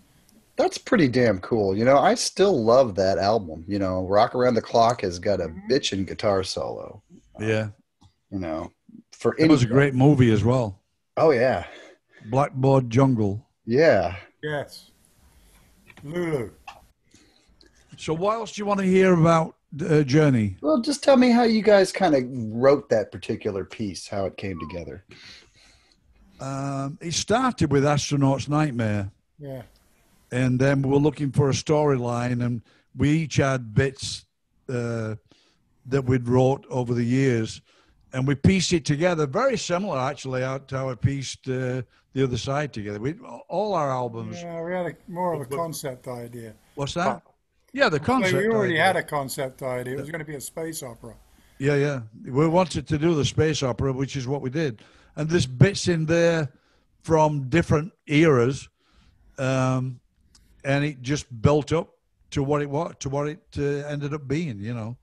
If we hadn't met up with Karl-Heinz Stockhausen, we wouldn't have got as far as we did. Yeah, there's part of that is definitely influenced by Stockhausen. Is the cover art, is that inspired by 2001 by chance? No, not really. No, not really. Ernst Steingasser took that picture. And that is his wife's eye, I think. Who? Ernst Steingasser, that was the photographer who did a lot of our promo stuff back then, because it worked for free, and we liked that. I thought it was somebody related to the band. No. Ernst Steingasser is the guy who took that picture. I mean, somebody's wife and girlfriend at the time is what I meant. Yeah. The whole concept and title of the album was misunderstood when they did the cover and when they were writing the title. It should have been a capital I, the dot of which was an I. Okay. All visual is a journey to the center of yourself. Sure. So if you think of it like that, it actually makes more sense. It does, actually. You're right. Absolutely, yeah. But that was lost in translation, and it became EYE and an eye. And we had a great burning eye to finish up the album, too, as that was also put in towards the end. Okay. We were stuck for the longest time after the dream sequence. We never had an ending. We just go straight into Good Day at gigs, you know. So it took a while to get to the very end. Okay, cool. All righty. And then next up is A Tab in the Ocean. That's pure crap, that one. A Tab in the Ocean was done again in Stoneham at Dieter Dirk's studio, and he just expanded the back of the studio. So we each had our own cubicle to play in, because he wanted the separation. And we would look through the window and wave at each other, you know. And that's where we did Tab in the Ocean. And Tab just came together, you know. I can tell you that we had a place in Seeheim where we lived, and that we had this little room. It was probably 10 by 10. I don't think it was any bigger than that. And we put all the gear in there, and we would rehearse. And when we rehearsed, when we did King of Twilight and Crying in the Dark, that place just throbbed. It's the only word for it. The whole place throbbed. And I felt back then that we had something special just from the feeling in that room, you know. And that's where we rehearsed. We wrote a lot of this stuff, Tab in the Ocean, and a lot of the stuff from Sounds Like This as well. So is it a tab of acid? Oh, yeah. I figured. Okay. All right. And tell me about the album cover art. Helmut Benske. Helmut Benske is a German artist who thinks the way we do. You know, he's still my friend after all these years. You think that way? Oh, he's definitely. I don't know. I'm going to tell you, he has some incredible ideas. Incredible. And he was an incredible artist. Let's face it. He was an incredible artist. Yeah, incredible artist. He can't paint anymore. He has really bad arthritis. But he did the latest cover on the other side is one of Helmut's. Excellent. I think it's probably the last one he did. Yeah. Excellent. Okay. And what would you say is the standout on this one? The tab suite or? I like it all. Yeah. Depends what you like. Yeah. We always include a piece of Tab in the Ocean, whether it's Tab in the Ocean or whether it's D-Jam King of Twilight or Desolation Valley. There's always a piece of Tab in the Ocean in our sets. Okay. I believe it's a very special album. Oh, yeah, definitely. Can't beat a better opener to a concert than a Tab in the Ocean. Oh, yeah. You know, we used to start off with D-Jam King of Twilight for a long time. Really? Yeah, because you could tune up during the intro. Yeah, you could tune up in the intro, exactly. Awesome. All righty. And then the next one sounds like this. Now, this one was a little different, wasn't it? Kind of more improv based. Am I right? You know, the thing is, we had a lot of music and we didn't know where to put it. We were working towards Remember the Future. Remember the Future. We're working towards Remember the Future, and we got all this material that we needed to put somewhere and get it out of the way. So we decided to do 2 concerts in Stommel at the studio, and we set up as if it was a stage, including the PA, and we had a competition and had some of the local fans come to be the audience. And we just played 2 days, and the music is on. Sounds like this. That's exactly what it was. It was moving all the music onto that, so we got somewhere to go. I'll tell you a story about the cover, which many people don't know. The cover of the anthology, one that just came out, was supposed to be Sounds Like This cover, and Helmut told me this fairly recently, and the Bellaphone and Peter Hauke decided, we really want Venska to paint the cover. So they called up Venska and they said, we'd like you to do the new cover for Sounds Like This. And Helmut said, okay, I can do that. He said, there's only one problem, we need it tomorrow. So Venska painted that overnight, from scratch, overnight. Absolutely amazing. Amazing artist. I mean, who would think of something like that? Amazing. Not me. No, not me either. It's awesome. It is great, though. Yeah, that's a great for the time, if you look at your little cutouts of you guys, if you really look at it closely, you can tell somebody's in there with... They had the photographs and then went in with a pair of scissors. Mm-hmm. Yeah. And then that picture that's there was from a studio thing we did in Berlin with Jay Tuck, and that was the that's where that come from. That's where those images are from. Yeah, I'm pretty sure. You had long hair then. If you look at the way the eye comes out the top, it's very Escher. Yeah. You remember Escher? It's very Escher. Awesome cover. One of my favorite covers. Yeah. Now, was all the music on this fresh, or was there some live versions of songs from the previous 2 records? No, it was all fresh. It was all fresh. I thought so. Okay. Yeah. It had a little bit of Beatles in there too. Yeah. Norwegian Wood was in there. That's right. That's right. New Day Dawning. Yeah. Yep. Okay. They were all songs that we'd been playing that were self-composed, but they didn't fit on Journey to the Center of the Eye or Tab in the Ocean. Okay. So basically, we had all these songs that we were playing at live gigs that people liked. Good Day, 1, 2, 3, 4, New Day Dawning. We thought we could make an album out of the whole thing live. And on top of that, we added Wings, which was also came about around the time we went in the studio for that. So, yeah, that would have been our first album had we not done Journey. Yeah, but New Day Dawning came from the Boston tape too. Yeah. Yeah, and Candlelight should have been on there too. Yeah. Yeah.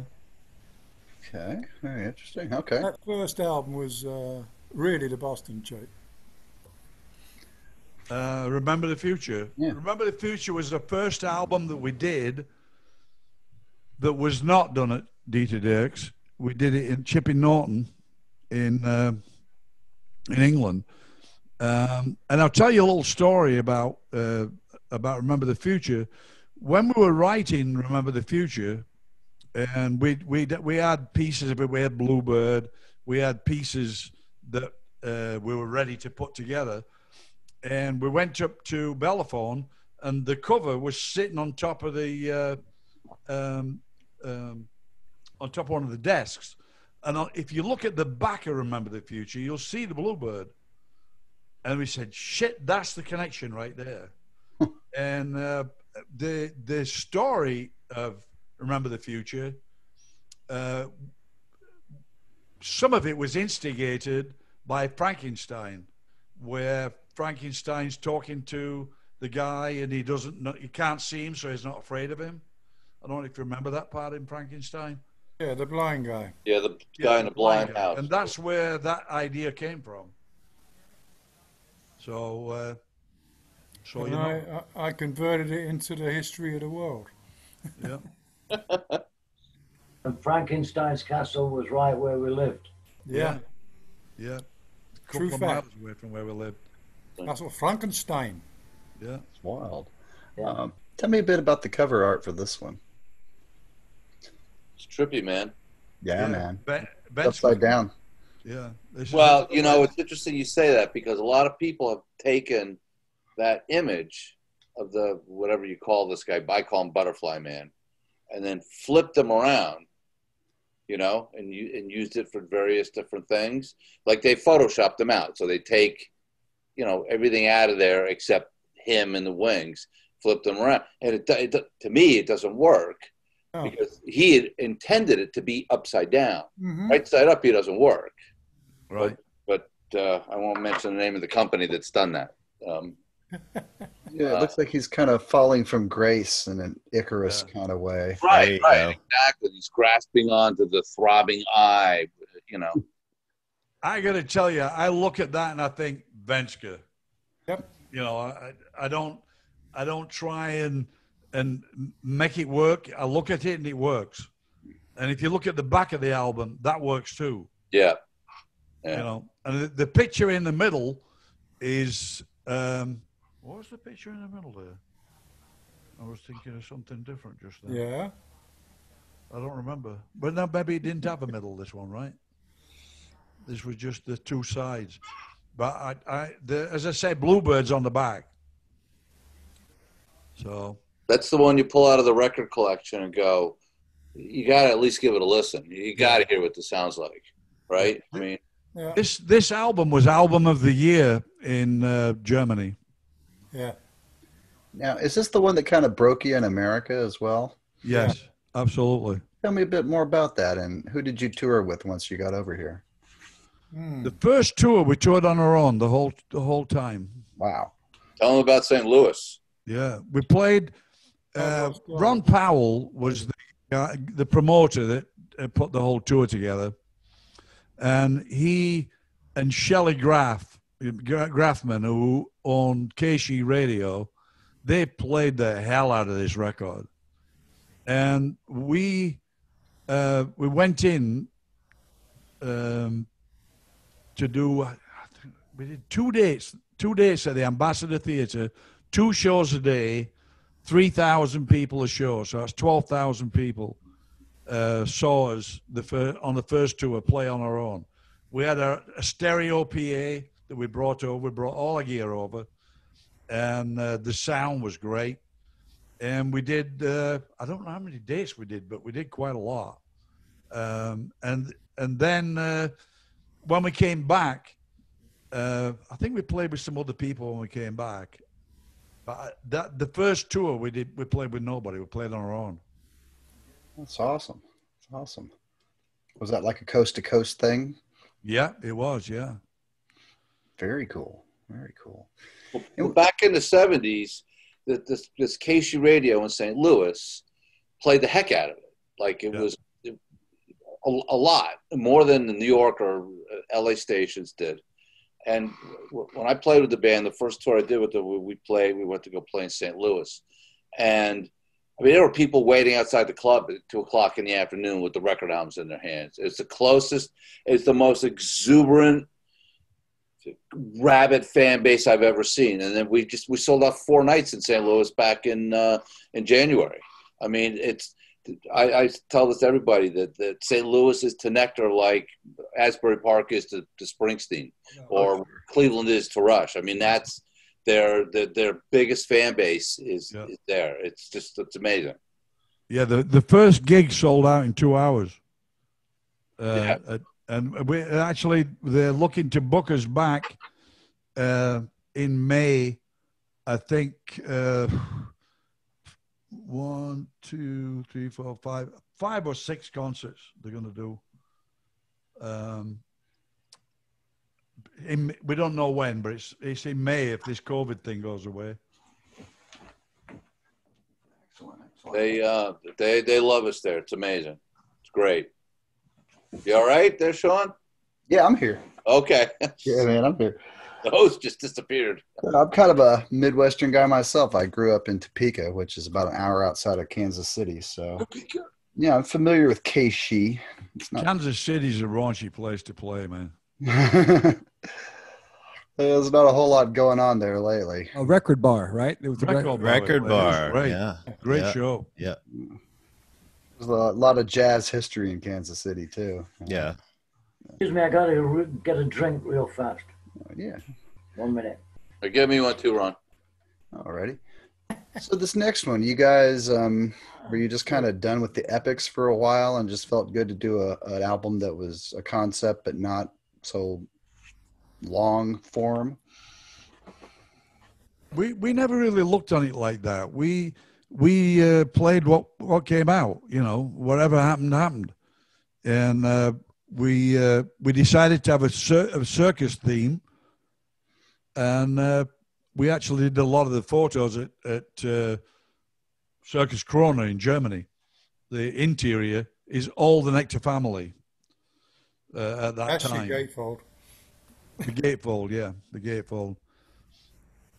A lot of people thought they didn't follow Remember the Future very well, and they thought that Recycled should have come after Remember the Future, but it didn't work out that way. But I find Down to Earth is popular today, more popular today than it was when we did it. Yeah, well, I think it's a great album. A lot of requests, right, Randy? Yeah. A lot of requests for Show Me the Way. That's Life. Oh, Willie's one of my favorites from that. Yeah. Great. Yeah, there's some good songs off of that album. Oh, yeah. And the picture with the bus was done in the middle of London. Okay. Wandsworth Common. Wow. Where? It was top of Wandsworth Common where I used to live. Ah, yeah. Yeah. This is the one that Show Me the Way was the tune that got played on the Jeffersons. I was wondering if you right. You guys ever meet Mr. Sherman Hemsley? Oh, yeah. Oh, yeah. Oh, yeah. Tell us more. I know he was quite an interesting character. He was definitely an interesting loved character. his prog rock, and not just your commercial ELP Yes stuff, but he went pretty deep. Yes, he did. He rolled up at our hotel. We're staying at the Hyatt Hotel on Sunset Boulevard, which is very famous for rock and roll. And he showed up, and we didn't know who he was, but we found out quickly who he was. And he announced us on stage one night, I remember. Santa Monica Civic. That's it, Santa Monica Civic. You're right, Ron. And he had a party at his house that was awesome. Yeah, in fact, Sherman asked me and Mo to to be in his band, he fancied singing, and he wanted to sing in Las Vegas. And he asked me and Mo to do something with him. But then he went somewhere, heard his own voice, and decided against it. That'd be a good move. Yeah. That's a good story, Ron. I never heard that one. Yeah, that's true. Yeah. That was the same thing with my singing career. As soon as I heard my own voice, nah, not so much. Second thoughts. That's funny. Great guy, Sherman. Really nice guy. So Recycled, 1975. Venska and his alien. Yeah. Yeah. What's going on here? Yeah, that was Venska again. That's pretty wild. He was actually very sick. He was very sick at this time.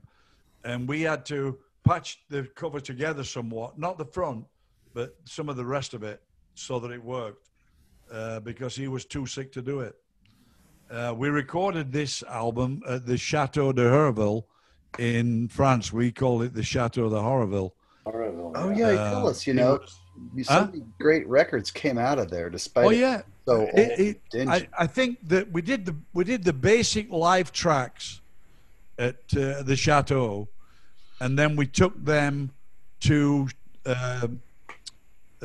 what the hell? Air Studios. Air Studios in London to do the overdubs and to finish it up. That was a great studio. Yeah, the Horrible. When we arrived there, Elton John was just leaving. Oh yeah, doing his. He did the Honky Chateau there. Yeah. And when we were leaving, Fleetwood Mac were coming in. Oh wow. Yeah. I forget which one. The Bare Trees, I think it was there. Oh, that's a great record. That whole era is kind of overlooked, but it was fantastic. Yeah. But it was a mess. The studio was a mess. Oh, yeah, I can imagine. Spent 4 days rewiring the damn place. Yeah, easy.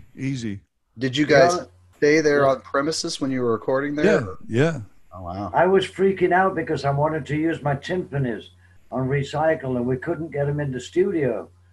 The doors were not wide enough, so the roadies came up with a trick of putting something out the window and hoisting it up. It was. I wish we would have filmed it. It was so funny. Did you really have to do that? Jeez. Yeah. You and that timpani, man. Well, they were the big timpanis that I had. I had a set of 4 timpanis, and they went up to 40-inch. Wow. From 28 to 40. Jesus. They were big. But yeah, that was funny. Getting the timpanis up with a rope. Just like a farmer would. It was funny. Yeah.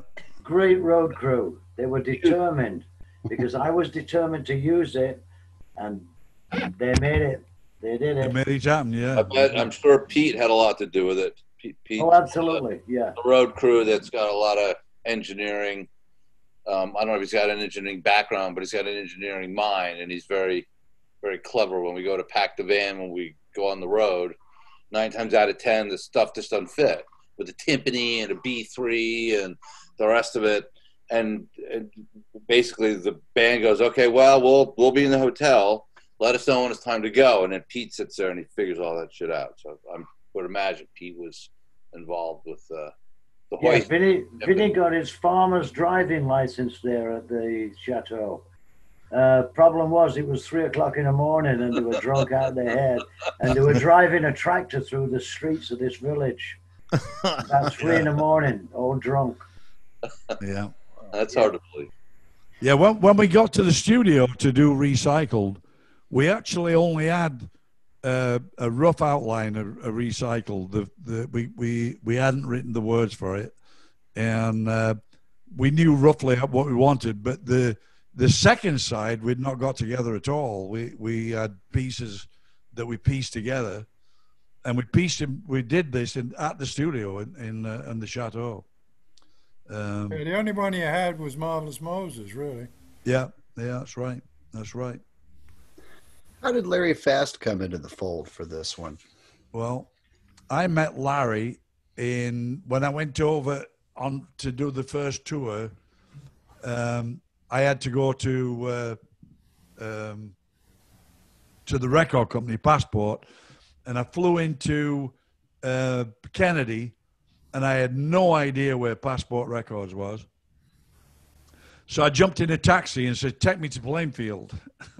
No idea where it was, man. It was about 2 hours out to Plainfield. And when I got there, Larry Fast was there, and I met him, and I listened to his music, and really, really liked his music. In fact, we took some of his music to open the show from his first album. Energy. Yeah, Synergy, from his Synergy album, the very first one. Electronic Realizations, I think it was called. I don't remember exactly. And Larry and I became instant friends. And when we moved over to this country, we shared a house. Myself, Taff, and Larry, we shared a house. And it just seemed natural after listening to what he could do to bring him over to the studio, to the chateau, to put his synth parts on it and just listen to him. The way he built the music was incredible. When we were in Air Studios, George Martin was stood at the back of the studio when he did Sao Paulo Sunrise, what they call the drums, the steel drums that are on there. And we decided we wanted steel drums. So Larry said, "Do you have a synthesizer?"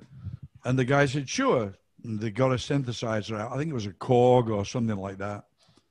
And Larry sat there and he did his programming. He said, "Okay, I'm ready." And the guy said, the engineer said, "Don't you want to hear it?" No, that's the sound. He knew exactly what he programmed, you know. And you'd have heard that sound was so out of tune. And he built the whole organic part of the steel drum with all the resonances and everything. He had it all in his head. George Martin was absolutely blown away. I can imagine. That's my Larry story. Very cool. Very cool. All right. And you got any stories from then, Ron? Only the Vangelis came, and we went to Vangelis' studio. Remember, in his purple taxi? Yeah, and, he loaned us his tape recorder. Remember? Yeah, and Demis Roussos all came round, and then George Martin started mixing it with Jeff, right? Jeff Emmerich. That's what. Yeah, that's when Vangelis and Demis was in the studio too. I don't know if you've ever heard of Demis Roussos. He's a very, very big singer. Well, before he passed, very, very big kind of Schlager singer. But we knew him in Athens with Vangelis. He was a bass player in the band, and he was a great singer. He had that like rough voice, Motown stuff. Mm-hmm. So when me and Mo was playing with him, it was great. Demis was doing other stuff, you know, play guitar. It was great, really great. We had some good times on, what was it, the Hilton, I think we played in Athens. Copacabana. Copacabana on the rooftop. Yeah, I've got pictures of that, yeah. And Vangelis wanted me and Ron to join him in Aphrodite's Child. Yeah. And Demi was going to be the singer, you know. Yeah. Did you tour the States for this one? Oh, yeah. Yeah, we toured. I think Pavlov's Dog toured with us on this one, right? Yeah, but I don't think they did Canada with us, did they? No, I don't. They did the West Coast, I remember. Yeah. Yeah, they did. And Kiel. We did Kiel Auditorium in St. Louis. Yeah. 2 nights there. Pavlov's Dog. They should have covered One Less Bell to Ring. That would have been funny. Have the folks drooling over it. That's right. There you go. Okay, so things changed a bit. What inspired Roy to leave at this time, and what did you do to compensate once he was out of there? what Peter Gabriel had done with Genesis, I think Roy wanted to do himself. He just followed his girlfriend. Yeah. That's what That's it what was. he was doing. I mean, he was definitely just following his girlfriend. Yeah, and I think he had the promise of somebody promised to make him a solo artist. You know, big kid, a big artist, whatever. Yeah, So, yeah, I think it was his girlfriend mostly. right. So how did Yeah. you guys feel about that at the time? What is it to feel about? You're in the country. You suddenly, I mean, he just announced he was leaving and left. We just built a big stage show, so we weren't very happy about it. Sure. But you got to deal with it. We put an advertisement out. We had a rehearsal studio in New York City, and we went through 200 guitarists. Wow. And some of them couldn't even play. They just wanted to see us. And the guy who was head and shoulders above anybody else was David Nelson. He was just so much better than all the others. And so we decided to have him play in the band. And we went out to New Jersey and we rehearsed and wrote the music for Magic as a Child. And then we went to the House of Music to record it. We couldn't really afford to have prime time, but we had all night every night. And that's what we recorded. The girl on the front is Brooke Shields. Yeah, that's what I heard. A very young Brooke Shields. She was 13, I think, at the time. Wow. Mum with Yeah, I think when Dave joined the band, we were under the gun because we had a gig booked for New Year's Eve. That's right. And he had to learn the whole program in 2 weeks. Wow. And what you hear on the live show that's been released, The Hofstra. yeah, the Hofstra, Yeah. that's the show. Yeah. That's the He show. just did an incredible job. I don't know. I couldn't have done it personally. Not in 2 weeks. He just walked all over it. It was unbelievable.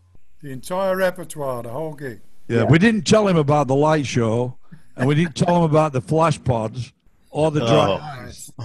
So we're on stage, and suddenly the dry ice came on stage, and he couldn't see his foot pedals. Oh, yeah. Freaked out. He was freaking out. I went to stand at the side of him to give him some moral help, to get him through it. And then when the flash, I said, "Don't look out front. Look back. Look back." Flash pods went off. He would have been blind for a minute.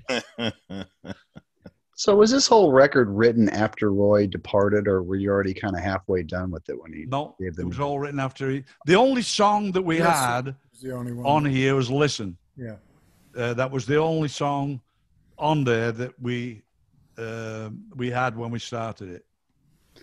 Okay. Well, I think it's a really cool album. I think it's a strong album, and it kind of shows that you guys can definitely be Nektar without Roy around. So I think it's a really good record. I actually prefer it to the one that followed it. This one here. Yeah, I think me and Ron weren't on that. We left. Okay, so this was one of Roy's creations, pretty much. Yeah. Yeah. Alrighty. So, and then after that, Although I have to say that we'd already written "Man in the Moon" before he did that. Not the songs, but the actual title track. Yeah, the title track and We'd already wrote that. From various albums that he did over the years. We wrote in Munich before we left, and he put them on the album. Okay. And this was the last one for quite some time. Yeah. Yeah. So between this and this, fill me in briefly on what you all did. We weren't involved in either of them. Yeah. Well, I was just going You to weren't involved in Prodigal Son, right, Ron? No. No, we didn't. We weren't involved in either one of them albums. All right. Well, we'll just keep moving on then. What did you guys spend most of the 80s and 90s doing? Any other bands or anything? Paying bills. I was doing plumbing and heating. I was doing auto body. Yeah. I did. I got into air conditioning and heating, and then after that, audio video. You were playing a lot with Supreme Court then, weren't you, Ron? Wasn't that? Oh, well, I never stopped playing. In the world, didn't you play? I never stopped playing at all. I mean, I'd play local gigs and stuff like that, but no. I mean, I never. As far as on the Nektar level, no, I never played. Ron's a serious session drummer, man. I stopped playing altogether. I didn't play right up until we did Nearfest. So 26 years.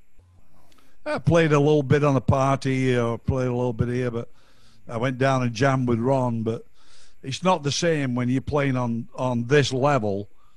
You've got to really peak, you know. When it came time to learn all that stuff for Nearfest, how quick did it come back to you? We started. I think Mick put a CD together with Eddie, right? Yeah. Put a CD together of all the songs we were going to play, and we each had to learn our parts, refresh where we were.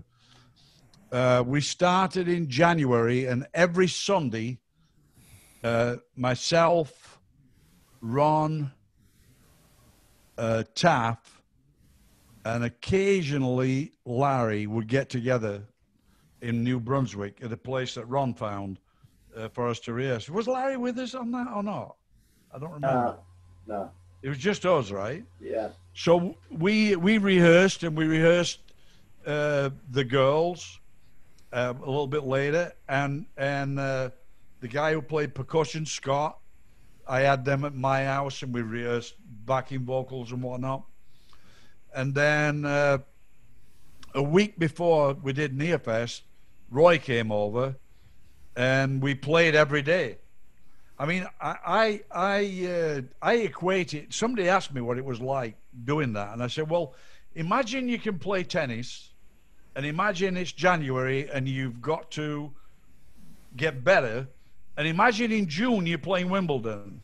Right. Because that's the difference in the power. I mean, when we went on in Nearfest, it just felt like we'd never been away. Right, Ron? It was just it was just magic. It just felt great.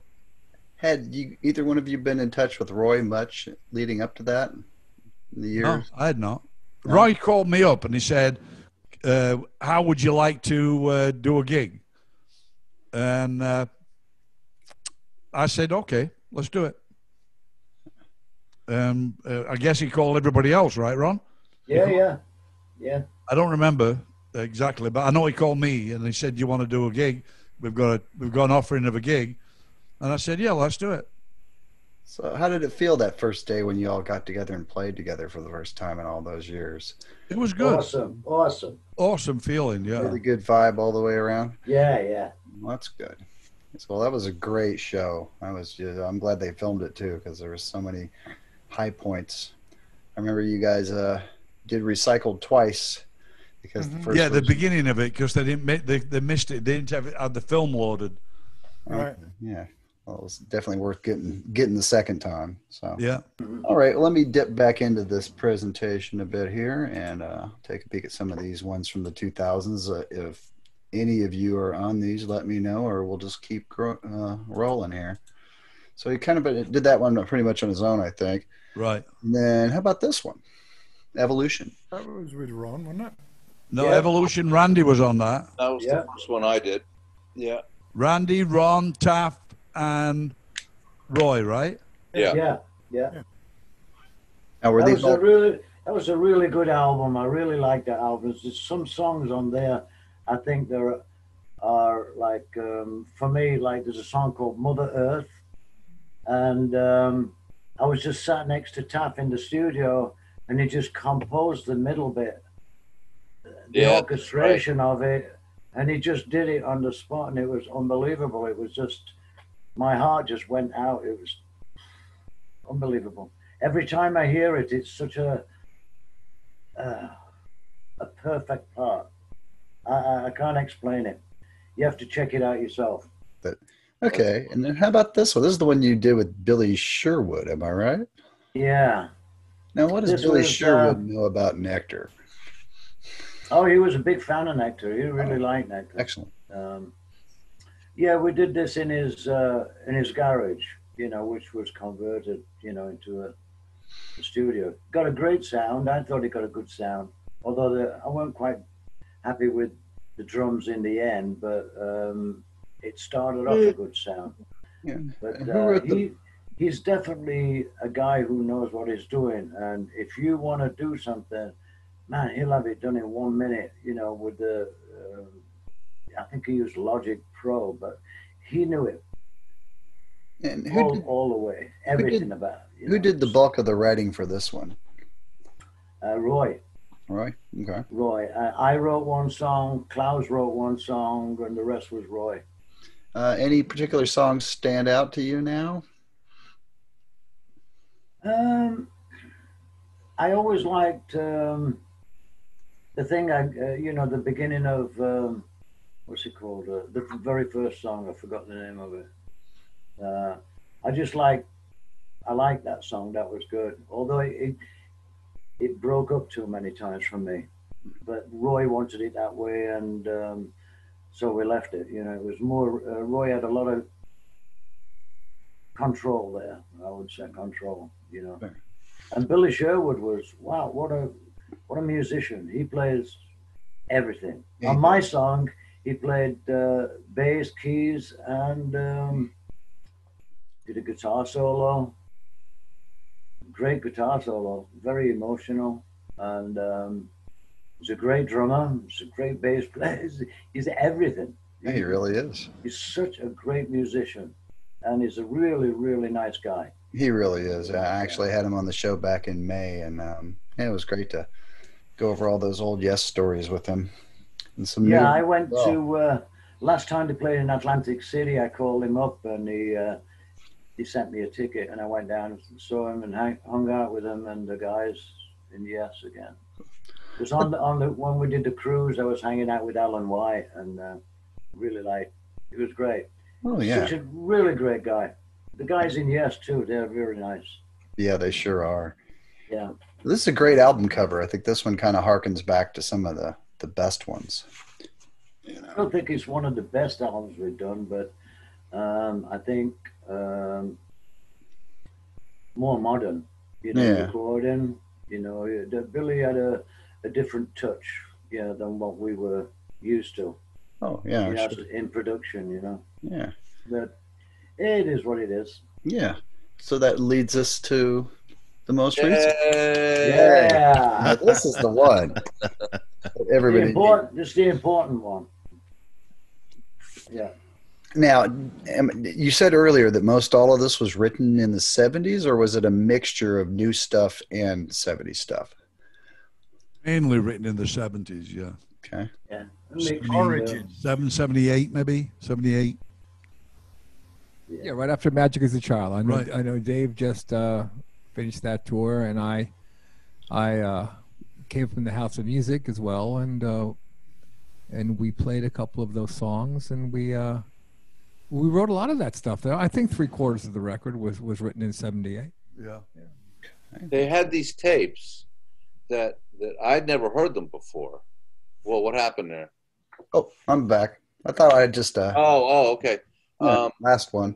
They had these tapes from the gig that they did. Cassette. Where was it? The Palace? Oh no. We played at a place in New England called Players Tavern. Players Tavern. That's what it was. Yeah. So they had these tapes that they got digitized, and they said, "All right, so we're going to send these files through Dropbox, and then listen to this, and this is where we're going to be." So these were cassette tapes from the board in 1978. Yep. So how many of your tapes do you listen to from 1978 that weren't, pre-recorded things? It was, for me anyway, guys, it was like, what the F are they thinking of? It was more muscle memory for us. And then, but when we finally got together, they're like, oh yeah, it was this, and this. Like, oh wow, God, that's actually really cool. So, it wasn't verbatim what they had played that got taken and then done, but but major parts.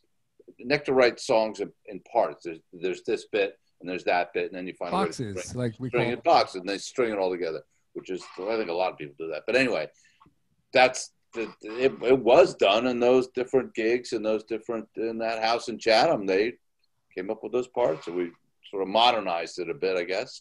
Would you say that, Mo? Rich? Yeah, oh, definitely. I think this band's got its own stamp, you know. It merges well. We play well together, and there's no ego involved.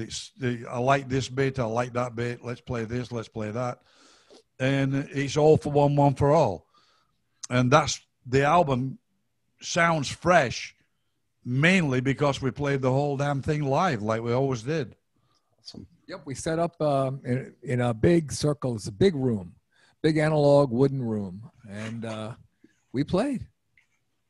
We just played solos and everything. We just played it out and overdubbed some other guitars and some vocals, but just like old school stuff, like real basic bed tracks. Yeah, that's why it has that energy, because it's coming from that time, and you know, just brought it to life now with some sprinklings of other things in there. Right.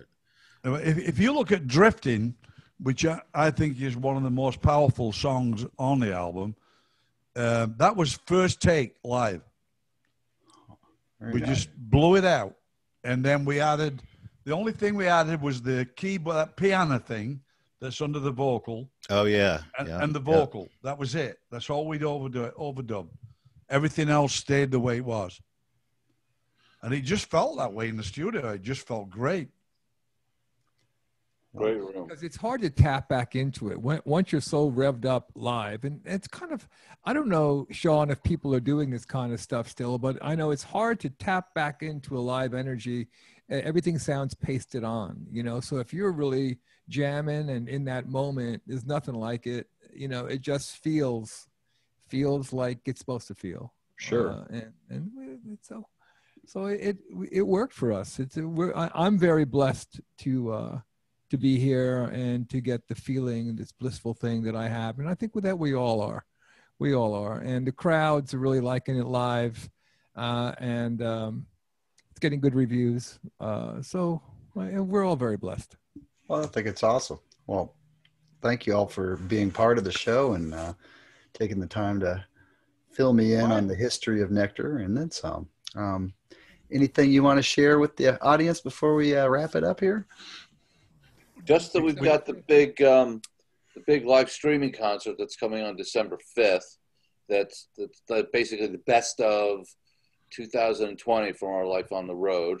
The links for that have not been yet determined, but it will be soon. So if people just check our website, nectarsmusic.com, we'll have that. We're giving them away free because we had planned to do the live concert, and then it